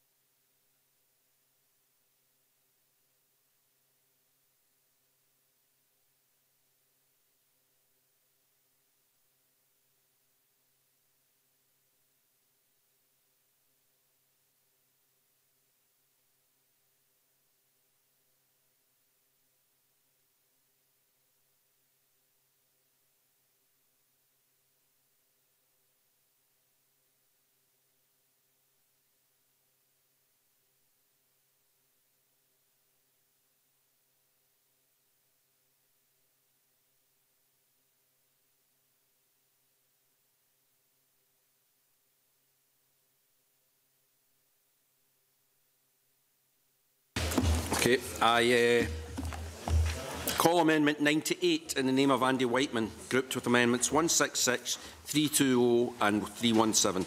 Andy Whiteman to move Amendment 98 and speak to all amendments in the group. Thank you very much, Convener. I move Amendment 98 in my name. The policy memorandum says nothing about sections 19 and 20 of the bill. I was advised that this was because the sections introduce no new policy. The explanatory notes do provide an explanation of what's intended, and it appears to change, to make reforms to Section 75 of the 97 Act to allow the requirement for payment to be made by an applicant without such a payment being part of an obligation that restricts or regulates the use of land. I spoke to two eminent planning professionals, one working in the public sector and one in the private sector, to ask them what they thought was the meaning and consequence and intent, purpose of these two sections. And both, asked them for their view on what Section 19 does. And both gave completely different answers. The Parliament needs to be clear about what it is legislating on. And in relation to Section 19, ministers appear to think it makes very little, if any, change to the law, whilst two professional planners think that it does make a change and neither agree what that change is. I struggle myself to work out what the change is, and that's why I asked them in the first place. Amendment 98 leaves out Section 19 and invites ministers to come back at stage 3 with a section that's clearer in its terms and intentions. I want briefly to speak to Amendment 166 in the name of John Finney. This amendment seeks to bring greater transparency to Section 75 agreements and is motivated in part, and John's part, by the secrecy surrounding the Section 75 agreement that was entered into between Highland Council and Tesco in relation to the Inverness West link. The amendment would require planning authorities to publish and promote the relevant Section 75 instruments so that people are aware of what it involves. And it's important to draw to the attention of the committee that the obligation in the duty contained in the amendment is for planning authorities to publish and promote a relevant instrument in such a manner as they consider sufficient to ensure that it's brought to the attention of residents in their area. So it leaves a substantial amount of discretion to the planning authority as to how that should be done. And finally, in this group, Alex Cole-Hamilton's amendment 320 appears to be helpful to bring greater accountability to the way in which planning authorities use Section 75 agreements. Thank you, Convener. Thank you. And you've spoke to John Finney's amendment. I have spoken to John Finney's amendment. Thank you. Right, Alec Cole-Hamilton to speak to Amendment 320 and other thank you very much, Convener. I move 320 in my name. This is a very light touch amendment to solve go some way to solving a problem and restoring confidence in communities where development happens. All of us, I'm sure, can think of examples in our constituencies where communities have been let down by developers who have made promises in the planning stage which they have not then delivered on. In my own constituency, AMA developed the Brighouse Park development on the Craman campus with Section 75 commitments to deliver sports pitches and pavilion. They claimed a cash flow problem at the end of that development, seeded the still slightly contaminated ground with meadow flower and left it at that. Many people had bought properties with the expectation of sports facilities in the nearby, and were sadly let down, but there is no comeback, it seems, on that. I think this is important because this only requires planning authorities to produce an annual report detailing commitments undertaken by developers and those not yet complied with as part of their obligations to planning gain. That affords a greater level of transparency. It will create an inbuilt organisational memory within planning authorities, which, by the very nature of churn in terms of elected members that sit on committees, will outdate or continue on after they leave, so that their successors are aware of, particularly those developers that have a habit of making commitments and then not delivering. It will, I hope, incentivise developers in terms of making good on those commitments, giving them the sort of idea that they will be under the full glare of public scrutiny if they continually make commitments to planning gain and do not deliver. And as I said earlier, it will give planning authorities a healthy scepticism if there are developers who consistently do this, so that they might not may take those protestations with a pinch of salt, or those promises with a pinch of salt.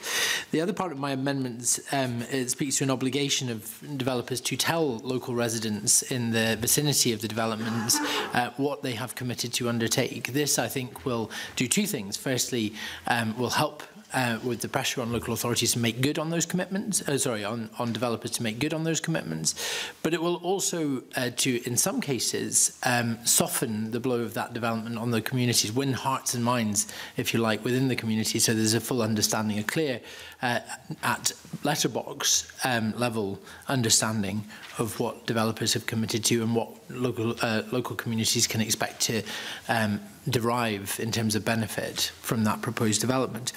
It doesn't propose to be overly bureaucratic. It's something that will sit in the public domain. It's about transparency, a clear level of scrutiny, and will hopefully go some way to stop developers thinking they can make these promises and then walk away once they have derived the capital that they hope to. Thank you. Thank you very much. And Graham Simpson to speak to Amendment 317 and other amendments in the group. Thanks, Convener. So 317 would allow applicants and authorities to agree changes to planning obligations in a much more efficient manner than they currently do. The amendment does this by revising the modifying and discharging planning obligations section of the bill. The outcome of the amendment would be that a planning authority and an applicant who are in agreement on a proposed change to a planning obligation would not have to go through the statutory Section 75A application process to give effect to that change. They could instead agree between themselves to modify the agreement. This would bring the law from this point in line with England and Wales. Not that that matters, just thought I'd mention it. At present, Section 75A applications for major developments can take up a disproportionate amount of time. For example, a pair or consortium of home builders working together on a development of several hundred new homes may wish to make layout changes that would increase the total number of new homes to be built. That's quite common. The current wording of Section 75A is generally interpreted by planning authorities as meaning a formal application must be made in order to update the planning obligation. And that means a Section 75A application for a simple and agreed change where the only interested and notifiable parties are the planning authority and the applicant clogs up the development management system and can sometimes take several years to resolve.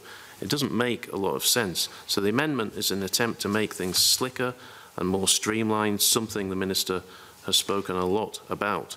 Now, I'll be supporting John Finney's Amendment 166 and Alex Cole-Hamilton's Amendment 320.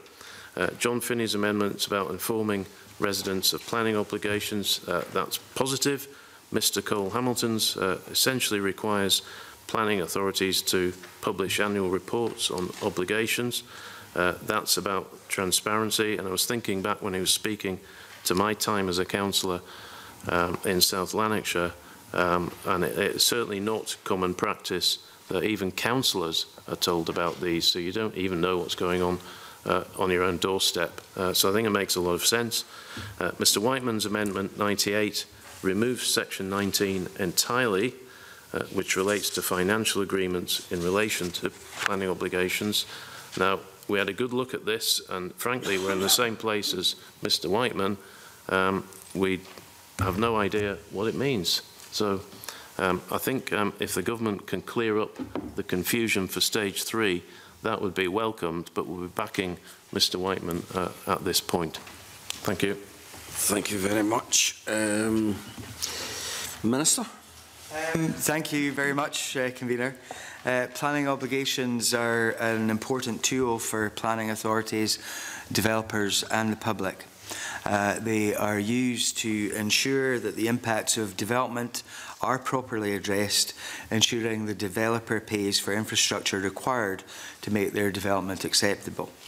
We know that communities want that to happen, and it is in all of our interests that planning obligations operate effectively.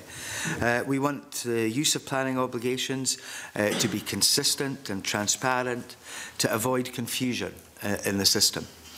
Currently, Section 75 requires that a planning obligation restricts or regulates the development or use of the land to which it relates. In terms of the current Section 75(3)(b), the planning obligation can include a requirement for the payment of money. Section 19 of the bill ensures that there is no doubt that a planning obligation can require a financial payment without having to be worded so that it otherwise restricts the development or use of the land. Now, I've heard what Mr. Whiteman has said about the comments of others. You know, I'm quite happy for Mr. Whiteman and others to come and speak to me and officials around about this to give you the clarity that you require. I'm more than happy to go through all of that with members. As is the case at this moment, a planning obligation can require a financial payment without having to be worded so that it otherwise restricts the development or use of the land. However, it does seek to widen the scope of when planning obligations can properly be sought by a planning authority. Obligations must still have a sufficient relationship with the development in question. And the changes made by Section 19 do not alter the general principle that a planning obligation requiring a sum or sums to be paid to the planning authority should be for a planning purpose or objective which should in some way be connected with or relate to the land in question. Amendment 98 in the name of Andy Whiteman would remove the clarifications made by Section 19, and I would ask the committee not to support it, but I am willing to speak to folk further. Amendments 166 from John Finney and 320 from Alex Cole-Hamilton both seek to improve the transparency of planning obligations, and I can see merit in this, so that those with an interest can be better informed of the context around planning decisions. A summary of the terms of planning obligations already have to be contained within handling reports, which are kept in the planning register along with a decision notice for the application, and they are open to public inspection, but there is scope to enhance this. I would be happy to support the publication of the full planning obligation documents. However, I'm concerned that Amendment 166 imposes an additional burden on planning authorities by requiring them to promote these documents. It's not clear exactly what this would require. The Development Management Regulations already includes requirements for publication and notification of various information. I think we can find better ways of making sure planning information is readily available to the public through these regulations and through the improved online systems that the Scottish Government is developing.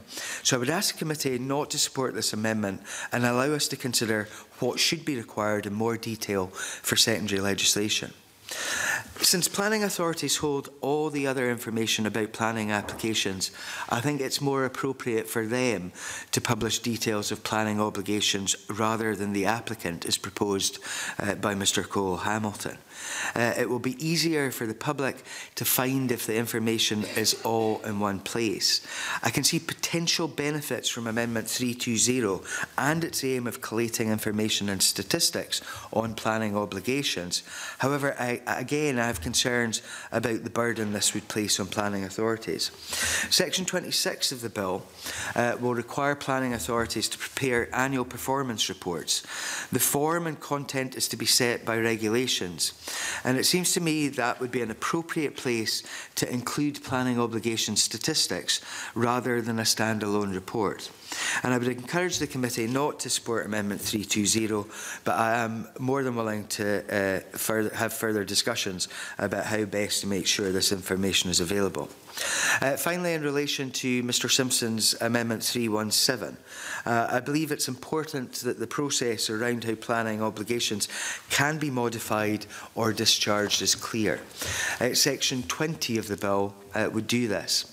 I appreciate that it is a touch obscure, but firstly it clarifies that a formal application has to be submitted in accordance with Section 75A in order to modify or discharge a planning obligation. And secondly, it introduces additional flexibility for the decision maker which isn't available at present. And this allows for the applicant, and the authority to agree to an alternative modification rather than the one specified in the application. Amendment 317 would in actual fact create a dual process whereby there is a statutory application process for modifying an obligation in accordance with Section 75A, but also an informal process to modify it by agreement without reference to any statutory procedures. And I don't think that that's desirable. That informal process would also bypass other important provisions in Section 75A, including setting out when the modified obligation would apply and protections for other people against whom the planning obligation may be enforceable, who are not involved in the application for modification or discharge. So I don't support Amendment 317, and I would ask the committee not to support it to avoid these issues. Thank you, Convener. Thank you very much. Andy, to wind up, press or withdraw. Thanks very much, Convener. The Section 19, from what the Minister is saying, does seem to involve a policy change, a change in the law rather than just a clarification. The Minister said he's happy to discuss this. There's lots of things to be discussed between now and stage 3. We say. I mean, I'm genuinely concerned that, as I said, two very senior and experienced planning professionals read this and took different meanings from it, and that may be because they didn't read it very carefully, didn't spend a lot of time thinking about it. I wouldn't seek to presume, but it concerned me that a provision could be interpreted in very different ways by different people, and it concerned me that the government's view was that this wasn't making a change in policy. I'm thinking on my feet here as to whether to press this or not, because I mean I generally don't want to create any extra work for anyone, but I'm prepared to concede to the Minister if this is a serious point about understanding. If Section 19 does involve a policy change, I think that should be made very, very clear. If it allows planning authorities to do things that they cannot now do, that should be made very, very clear. If it merely provides greater clarity to what they can do just now, but it doesn't appear that they can do, well, that's a different matter. So I'm prepared on this occasion not to press Amendment 98, but I would urge the Minister to, I mean, I can let him know Homes for Scotland, for example, don't like this amendment because they interpret it in a certain way, and I have a lot of sympathy with that. The other planning professional to whom I spoke thought it changed policy, and no argument was made for that. If I could maybe intervene on Mr Whiteman, because there is no real change in scope here. I understand that Mr Whiteman has had conflicting views from folk. I think the base bet, because there's a flurry of paper coming to me here, often which has got various bits and pieces of legalese within it. I think it would be better, much better, if we sat down and discussed exactly what the implications of this are. I would urge Mr Whiteman not to press it today. Mr Whiteman knows that I'm a man of my word in these regards. We will have these discussions and we will give him the full explanations that he requires round about about this, which may help him in terms of making decisions about the future, but may also help the folk that he has been talking to get with some clarity. Okay, thanks. That's helpful. And just to conclude, in winding up, my interest in this will be to satisfy myself that if there are policy changes involved in this, that those are policy changes that I can support. So that's the clarity I'll be seeking between now and stage 3.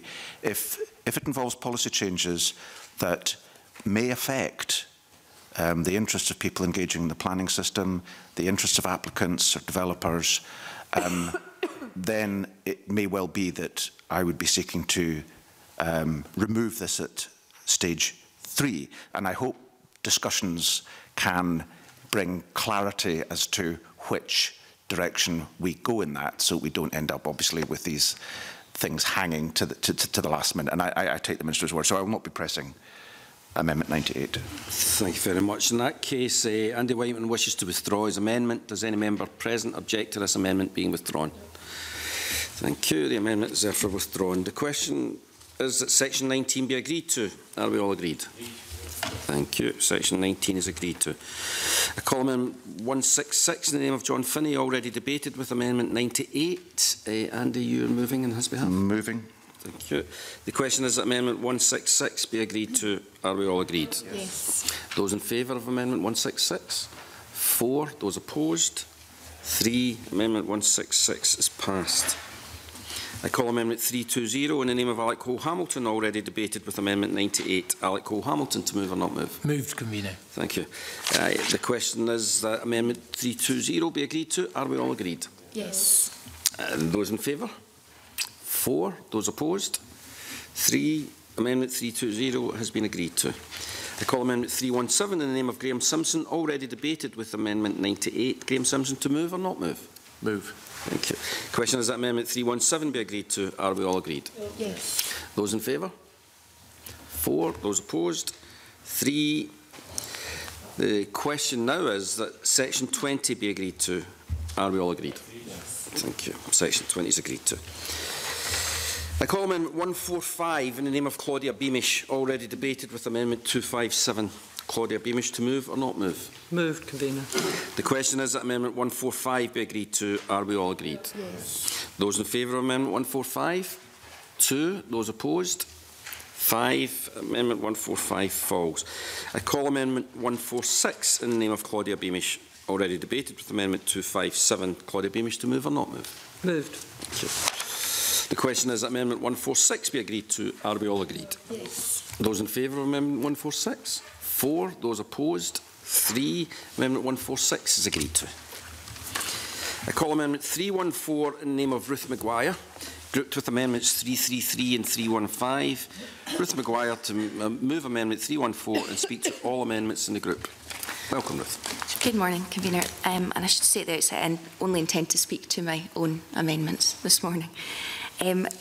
My amendments address an issue which has been raised with me by the local councillor, Davina McTiernan, by a community group, by individuals, and indeed the local authority themselves have been making representations for a number of years. The Town and Country Planning, County of Ayr No. 1 Special Development Order, 1953 was made on the 28th of July 1953 and came into operation in August of that year. Subject to certain specific exceptions, the Special Development Order permits the carrying out of any development at Ardeer, Stevenson, without the requirement to obtain planning permission from the local planning authority.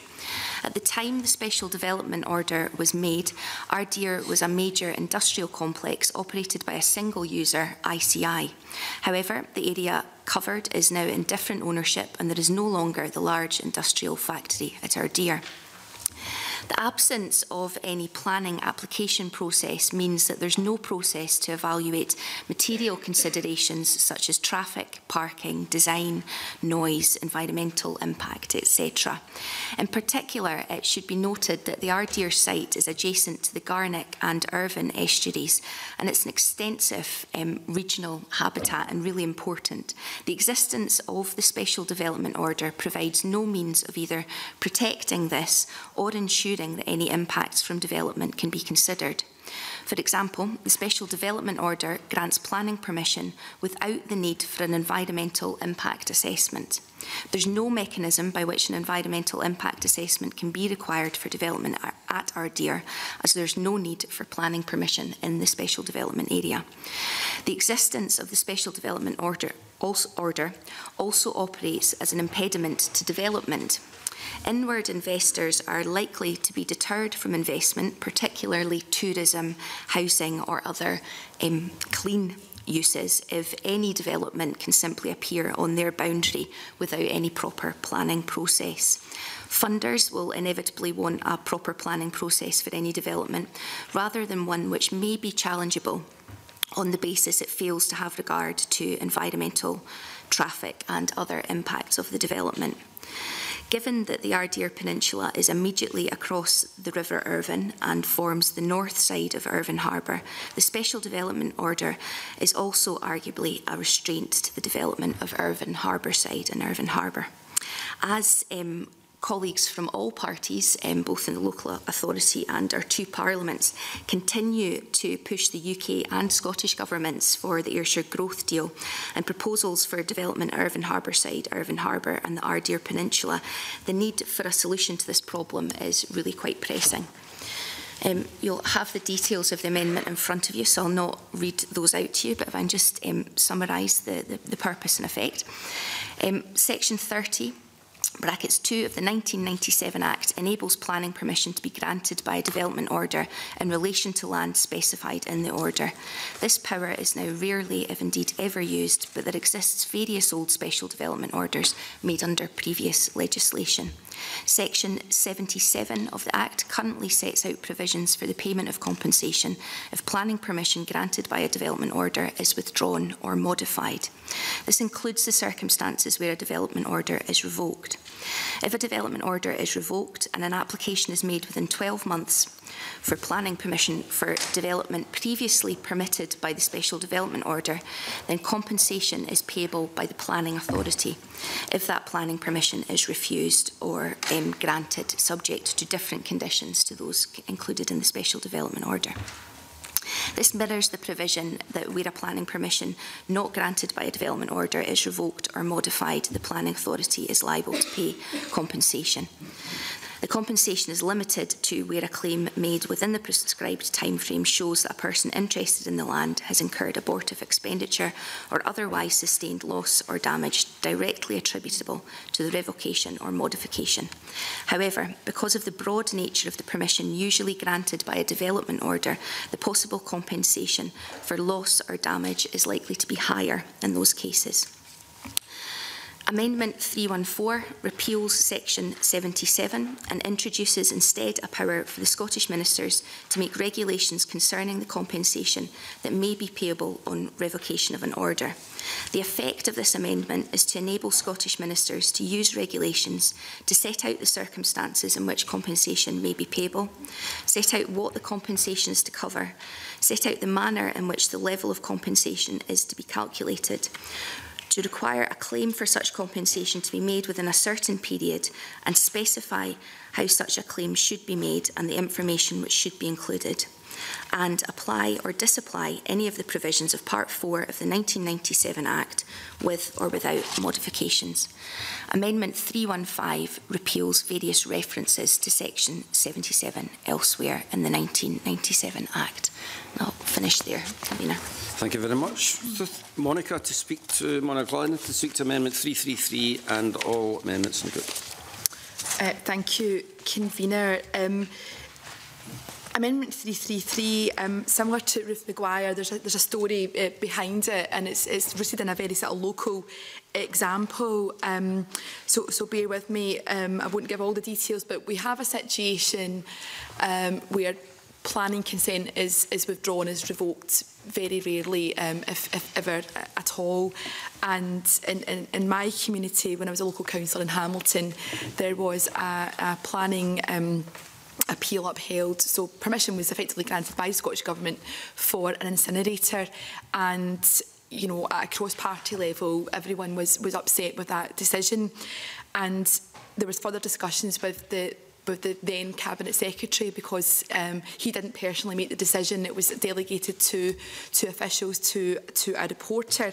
And through those discussions, the option of having the consent revoked was discussed, and one of our colleagues, Richard Lyle, MSP, who at that time was Central Scotland's MSP and he's now the member for Uddingston Bells Hill, he raised the issue of revocation, as did many others, including myself, and he wrote to the local authority, South Lanarkshire Council, to ask them to use revocation powers under the Town and Country Planning Act 1997. And the Scottish Government were also sympathetic to the power being used, but the sticking point became that even if the Scottish ministers had used the revocation powers available to them, any liability for compensation would fall to the planning authority. So there could be a financial burden for a decision that was taken by Scottish ministers, but the financial penalty, if you like, would rest with the planning authority. So when I've been looking at this bill, again, it's a very niche issue, but like the one that Ruth Maguire has raised, I think it is an important one. So I appreciate that the Minister, because we had a chat yesterday and I know he has some concerns about this, and I did take a steer from the Parliament's legislation team, but I'll concede if it's not drafted as perfectly as it could be, but that's the intention behind it. It's where we have these situations where ministers, for good reason, might want to revoke a planning consent, that any liability for compensation shouldn't then transfer down to a planning authority. I'll admit, when I looked at Ruth Maguire's amendments, having not been aware of the backstory, I wasn't quite sure, but I'm happy to support Ruth Maguire with her amendments, and I look forward to hearing from the Minister about my own amendments, 333. Thank you very much. Minister. Thank you, Convener. The introduction of the planning system denied landowners the right to develop their land unless permitted to do so. So once a site has planning permission, a landowner or developer should be able to commit to investing, confident that the principle of development has been accepted. There can occasionally be circumstances, though, when it may be appropriate to revoke or modify a planning permission, and so again remove the right to develop, and the 1997 Act specifically allows for that. For example, if an administrative error has led to permission being granted mistakenly, or where a significant change has taken place, which means that the proposed development would no longer be acceptable. But in these very rare circumstances, property owners are entitled to expect to be fairly compensated for loss of given rights to develop their property. The provisions for compensation are a long-established part of the planning regime and have been included in the system to ensure fairness if it becomes necessary later to revoke or modify a planning permission after it has been granted.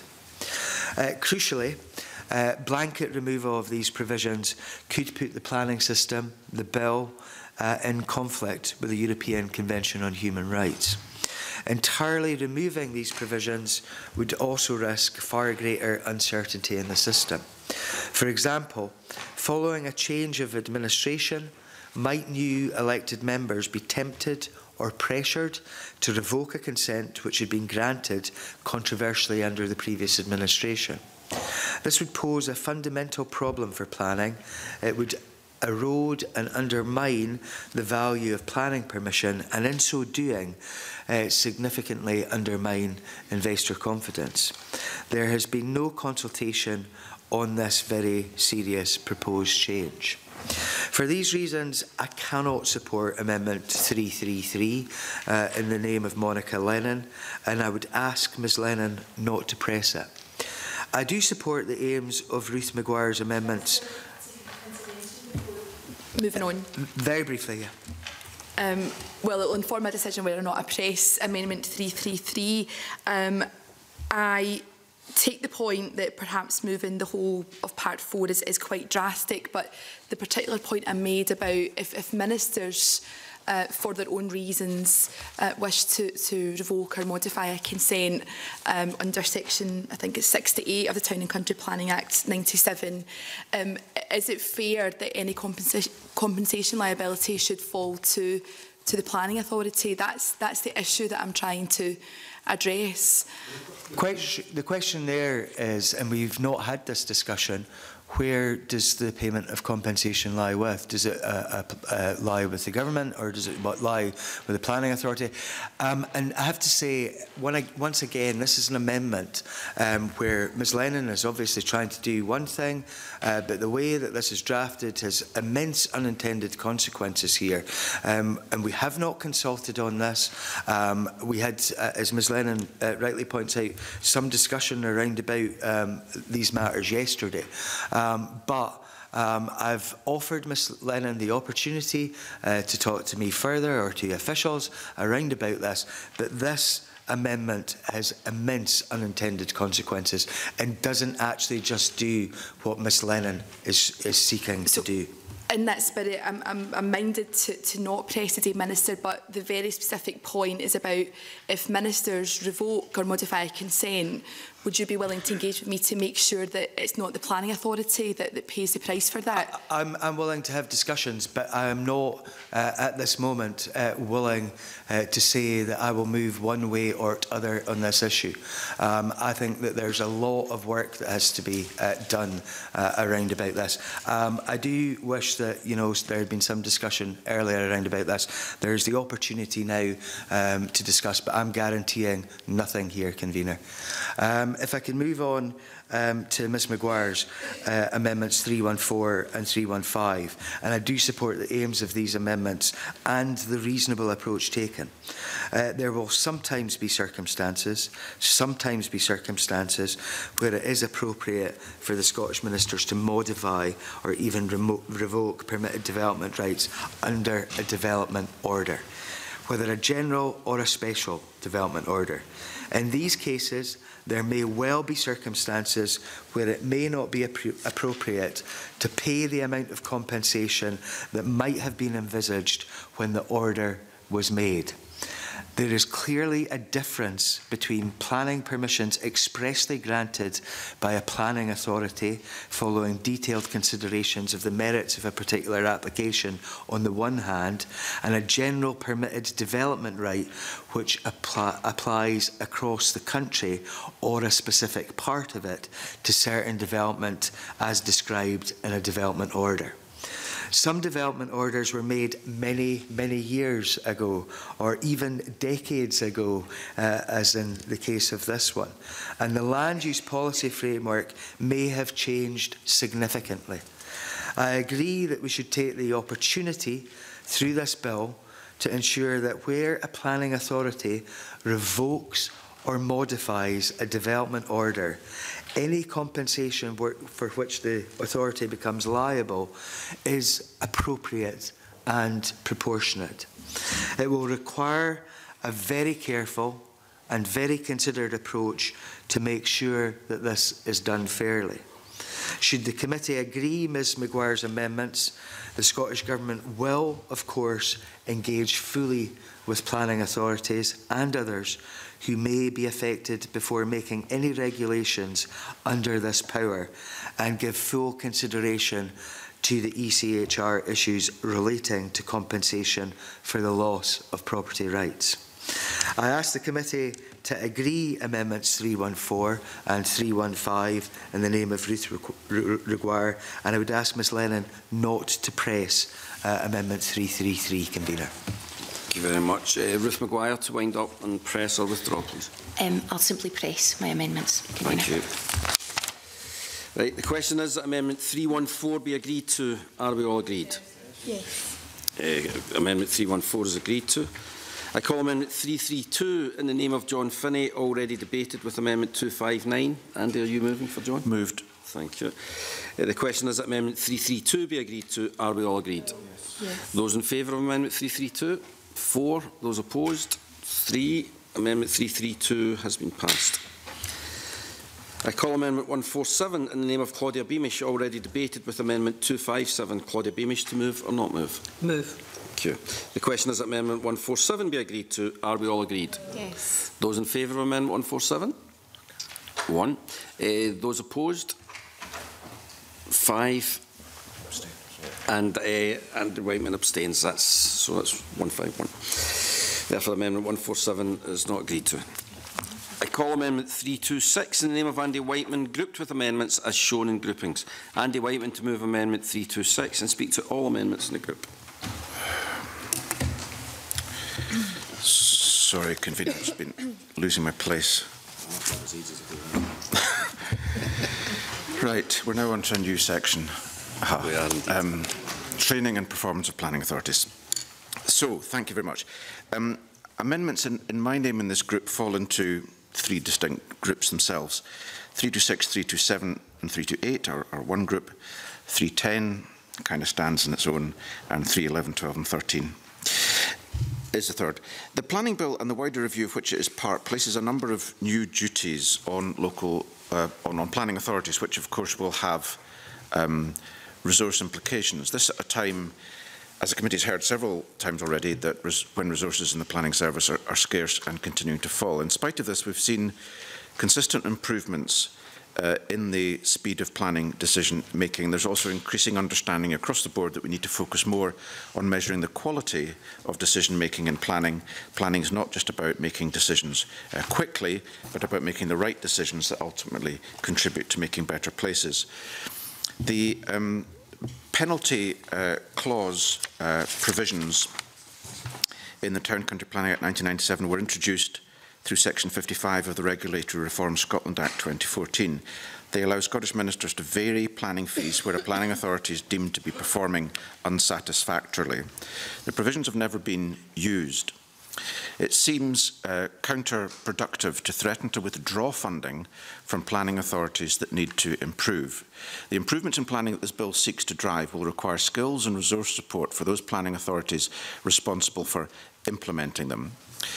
Amendments 326, 327 and 328 would make a clear statement of intent to this end.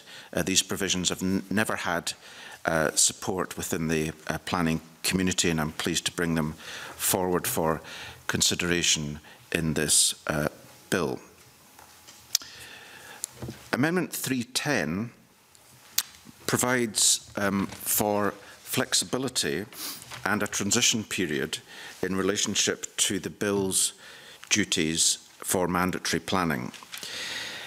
It enables members of planning committees, Amendment 310, if passed, would enable members of planning committees to continue to take part in decisions provided they have begun any statutory training, and therefore it softens and provides a transitionary period from the rather hard provisions in the bill as to whether members of planning authorities have or have not undertaken the proposed statutory training.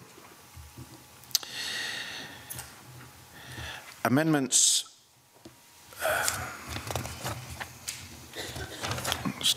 apologies. Amendments 3, 11, 12 and 13 seek to ensure that any mandatory training that's required of members of planning authorities is required of all decision makers, and that includes Scottish ministers. The Stage 1 report recommended that the mandatory training provisions be removed from the bill.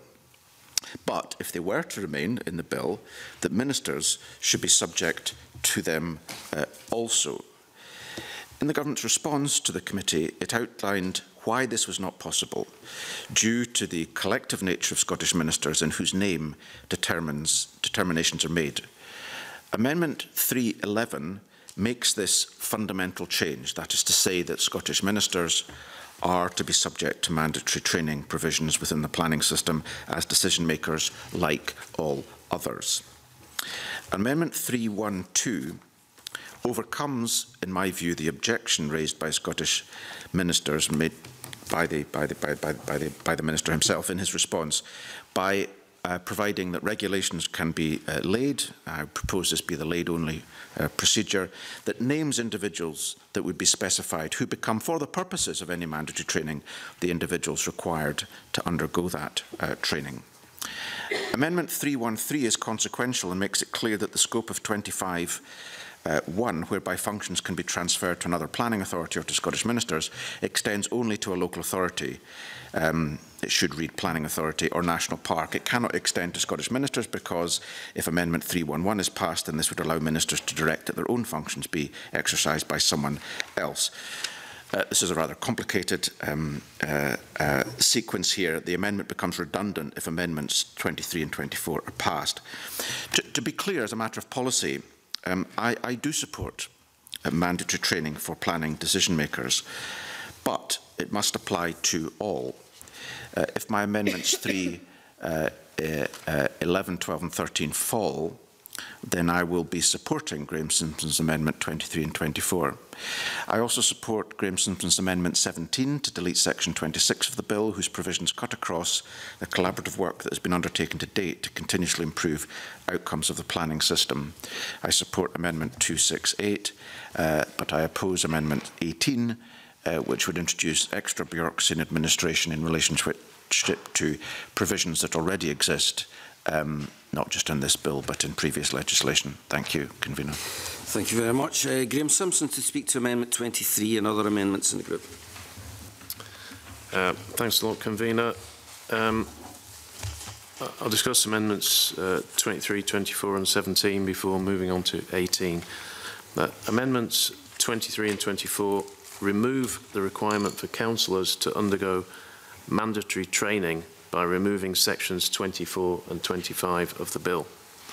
My Amendment 17 removes section 26 from the face of the bill. This section sets out how Scottish ministers can assess the performance of planning authorities and includes powers to take on an appointed person or planning czar. Let's start with that one. On performance, the bill does three things. There would be a statutory requirement for every planning authority to produce an annual performance report with their form, content and process for production set out by ministers in regulations. Ministers would have the power to appoint a national planning performance czar to report back to them on performance standards.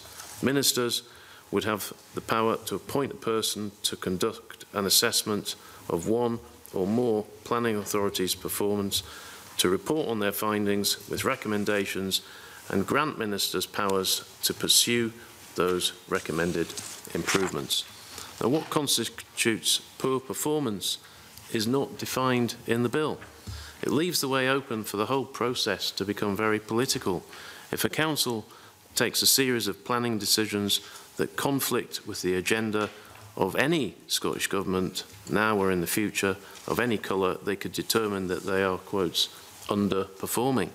It's a dangerous precedent. The committee produced a hard-hitting and well-received Stage 1 report into this bill. It was agreed unanimously. Let me read what it said about Section 26. We note that planning authorities have for a number of years voluntarily reported on their planning performance. We received no evidence that this approach has been flawed. Indeed, as COSLA explained in its written evidence, the decision by Scottish Government to legislate on reporting came as a surprise, and that it was, quote, not expecting the inclusion of the National Planning Performance Coordinator in the bill as discussions with the Government were ongoing. COSLA comment that it is the proposals on assessment which give us most concern. As far as we're aware, the appointment of an assessor for local government performance has never recently been discussed. The report goes on. The committee sees no need or justification for the bill's proposals on performance and recommends that Section 26 of the bill be removed. We consider that the Scottish Government should continue to work collaboratively with COSLA. Close quotes. Amendment 17 simply does what the committee said should happen. I've had extensive talks with COSLA on this and other aspects of the bill, and they agree with the committee on this. Amendment 23 removes Section 24, and Amendment 24 removes Section 25.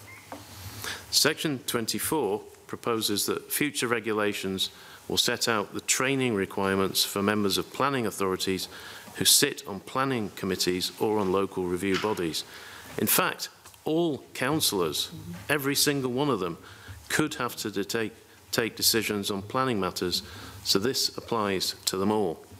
It requires that this training be completed before such members make planning decisions, and Section 25 sets out the arrangements to ensure continuity of the planning service should sufficient members not have completed this training, handing powers to other councils. The policy memorandum explains that regulations will specify a requirement for attendance and/or completion of an exam by members of the planning authorities before they may be involved in the making of planning decisions by their authority. Now, my view on this, shaped by 10 years as a councillor who sat on a planning committee, is that they're elected to take decisions affecting their areas, and it's quite simply an affront to democracy for someone to then set them a test to rule on whether they're bright enough to do so. In any case, the Minister himself has refused to take an exam, despite being the ultimate arbiter on planning matters. What do the committee have to say on all this? Our report reads thus: we agree that in undertaking their functions on a planning committee, it's important that councillors are clear about the matters upon which they should base their decisions. We consider, therefore, that councillors should attend training on key aspects of the planning system. We do not agree, however, that it should be mandatory, and accordingly we recommend that the Scottish Government amends the bill to remove this provision. We consider any training in planning should be considered as part of a continuous professional development programme for councillors. And we invite COSLA and the Improvement Service to consider broadening the range of training available to councillors on planning to include best practice in community engagement in planning, equalities and human rights duties, challenges in urban and rural settings, and environmental and sustainability duties. If the amendments we recommend are not made, then we consider that all decision takers in planning, and this is what Andy Whiteman said earlier, should be subject to the same training requirements. This includes all relevant councillors and Scottish ministers. Close quotes. In his response to the committee on May the 24th, the Minister said, the Scottish Government is clear that planning ministers receive appropriate training on their role and functions when they are appointed. The response declared that imposing a training requirement would, quote, raise the risk that ministers' planning functions could not be carried out, which is precisely what the bill proposes for councillors. Talk about hypocrisy. Councils do train their members on all sorts of things, including planning. They don't need to be ordered to in law. I'm not just saying this. I know this having been a councillor, but I thought I'd just check in any case. I wrote to every single council in Scotland to see if they train their councillors in planning. 28 of the 32 wrote back, and all 28 train their councillors. Most also do regular refreshing training. So this part of the bill is simply unnecessary because it's happening anyway. My Amendment 18 tackles performance in a rather softer manner than the one in the bill by calling for an annual report from councils detailing the number of planning applications dealt with, the outcomes and times taken to process. The amendment creates transparency over performance without undermining council's authority. Andy Whiteman's Amendment 310 sets out guidelines on when training should be complete, but since I want this removed, I won't be supporting it. His Amendment 311 tackles the ministerial training issue, but for the same reason, I won't back that. 312 simply adds a bit of detail to 311. The Minister's Amendment 268 is an amendment to 26, which of course I want to see removed. I'll be supporting Mr Whiteman's amendments 326, 327 and 328. I believe they're beneficial and will improve the planning process. Thank you, Convener. Thank you very much. Minister. Before I don't know, the mic's gone up sound-wise there.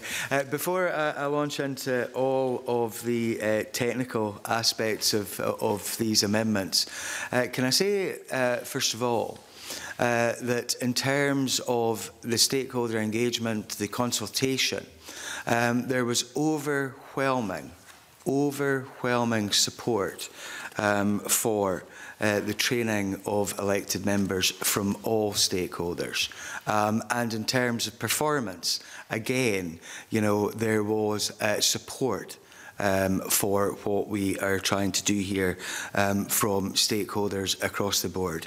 And when I'm talking about stakeholders, I'm talking about communities and individuals. And from my experience as a councillor over a 13-year period, one of the things that frustrated me greatly was going to extremely important meetings which would be deciding things like the passing of a local development plan, where folk were sitting with papers in front of them largely unopened.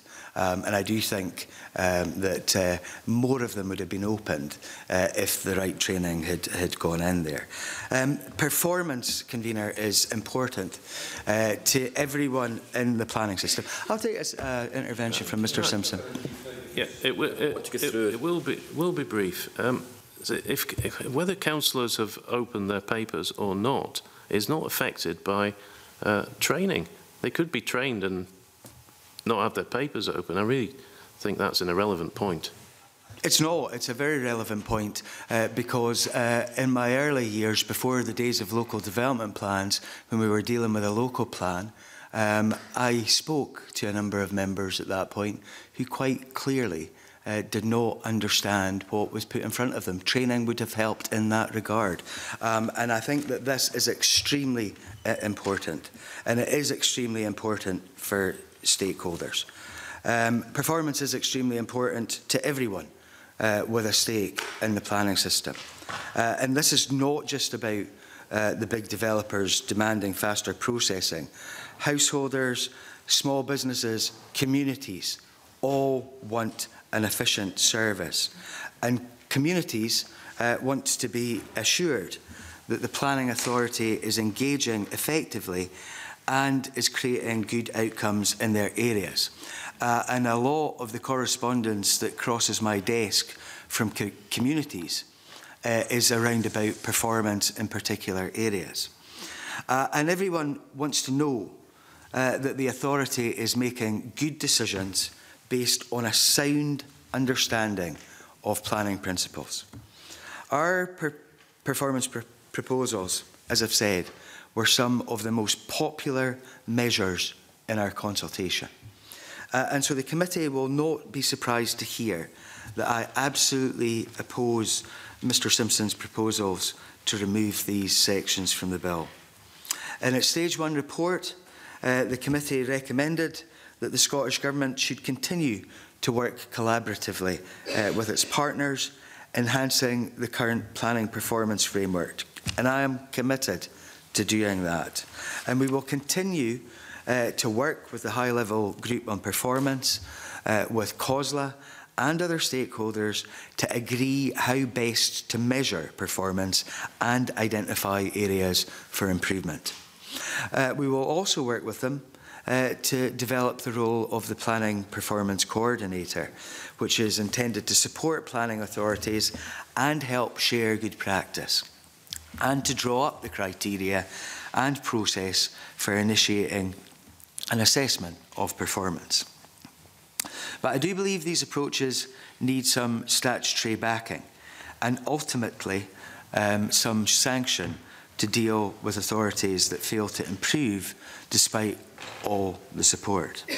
And the package of measures introduced by Section 26 will provide that positive and supportive framework that was envisaged by the independent panel. I don't believe that Mr. Simpson's proposed annual report is in any way a helpful alternative. There is general agreement that we need to consider performance in a more rounded way, even if we disagree how that should be achieved.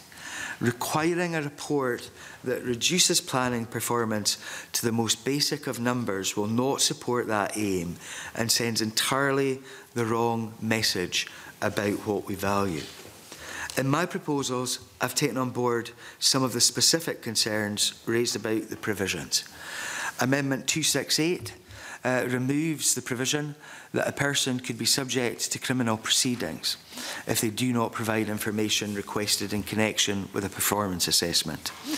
Although this is a standard standard provision that exists, for example, in relation to school inspections, I'm satisfied that it is not necessary here.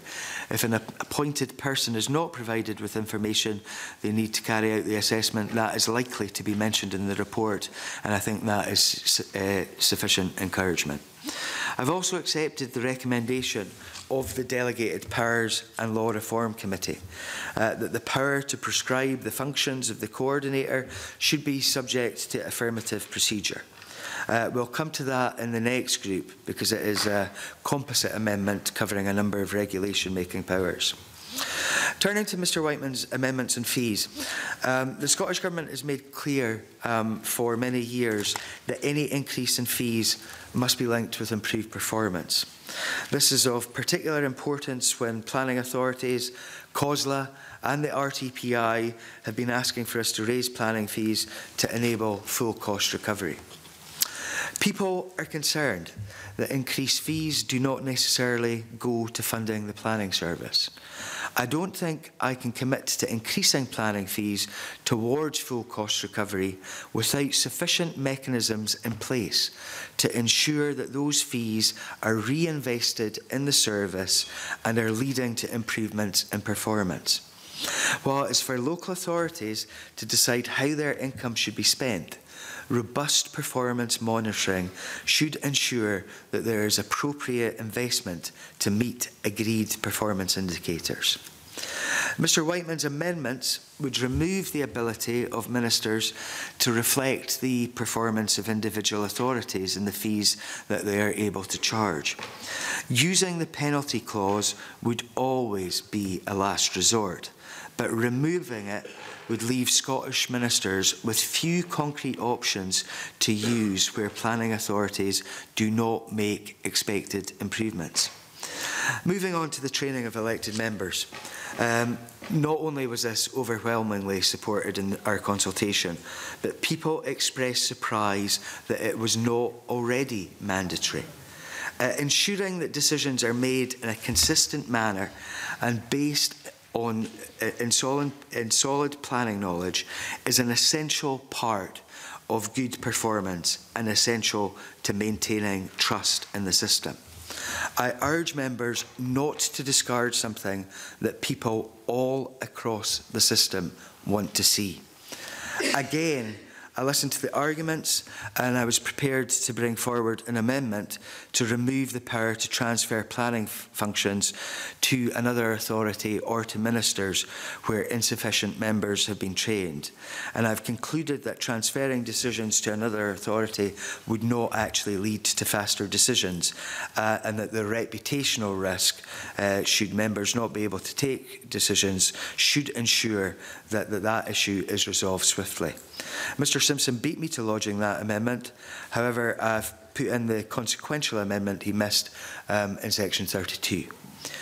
This committee also suggested that if compulsory training was to be retained, that ministers should also be included.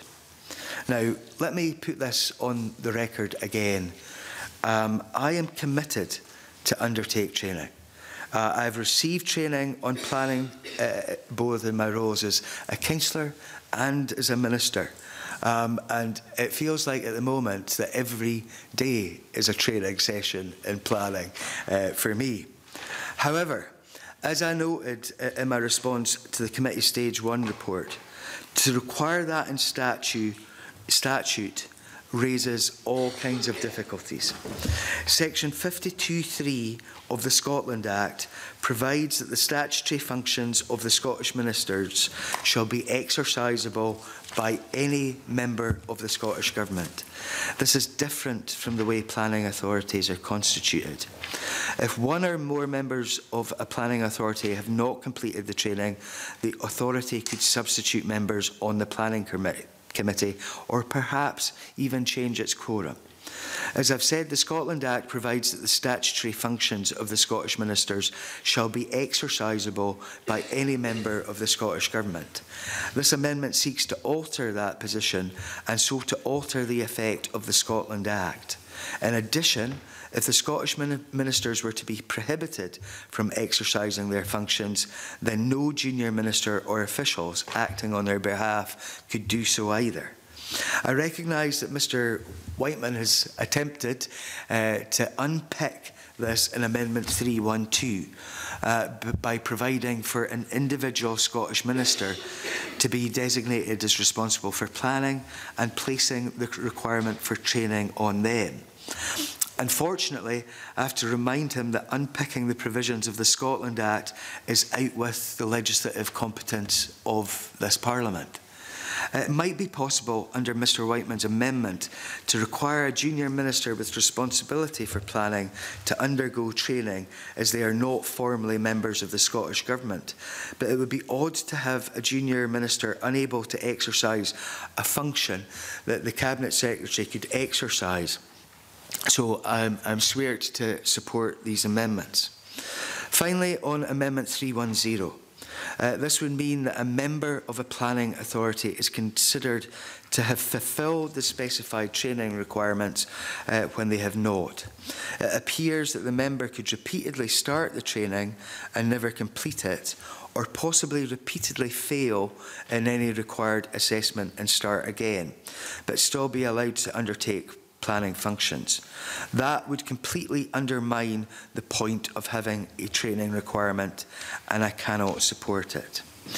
To conclude, let me say again that our aim is to work collaboratively with planning authorities and other stakeholders to define how performance should be assessed, how the planning performance coordinator can support improved performance, and what training elected members should have to take part in planning decisions.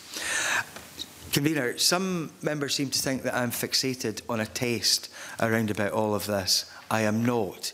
But what I am fixated about is that training aspect. I am quite happy to undergo that training myself. That concerns me not one iota. If there was a way within legislation for me to have to do that, rather than the unpicking of the Scotland Act, which we cannot do, I would be happy to do that. I believe the statutory framework in this bill as it is will strengthen the collaborative approach and help to demonstrate that we are serious, really serious, about improving performance across the board. And I ask the committee to keep the provisions as they are. Yep. Thank you very much. Andy, to wind up, President.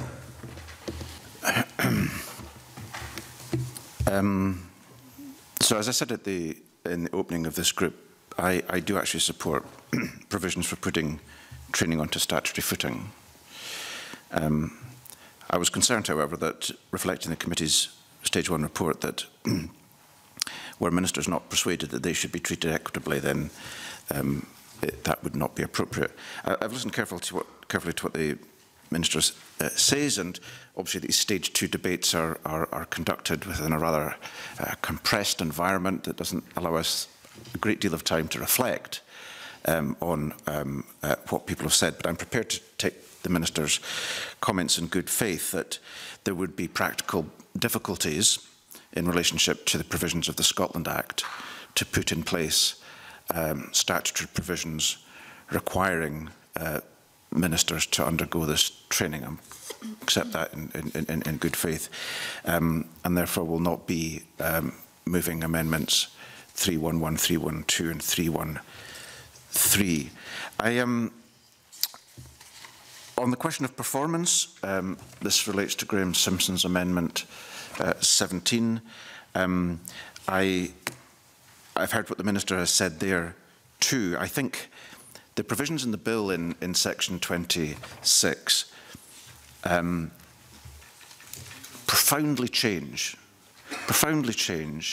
the power relationship between planning authorities and the Scottish ministers in a way that's not helpful, I don't think. I think it undermines the autonomy and the authority of directly elected members who have responsibility for making decisions about planning matters within their area, and therefore I'm not persuaded by the Minister's arguments against that. This is a complicated group of amendments. I don't think I've got anything else to say. Thank you. Much. Therefore, the question is that Amendment 326 be agreed to. Are we all agreed? Yes. I call Amendment 2. Sorry, therefore, Amendment 326 is agreed to. No, sorry. Aye, right, okay. Those in favour of Amendment 326? Those opposed? 5-2 in favour of it. I call Amendment 264 in the name of the Minister, already debated with Amendment 259. Minister, to move formally. Thank you. The question is that Amendment 264 be agreed to. Are we all agreed? Yes. I call Amendment 265 in the name of the Minister, already...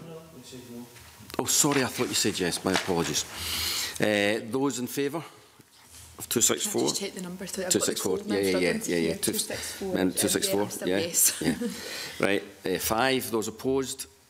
2. Amendment 264 is agreed to. Sorry about that, Graham. I call Amendment 265 in the name of the Minister, already debated with Amendment 259. Minister, to move formally. Moved, Convener.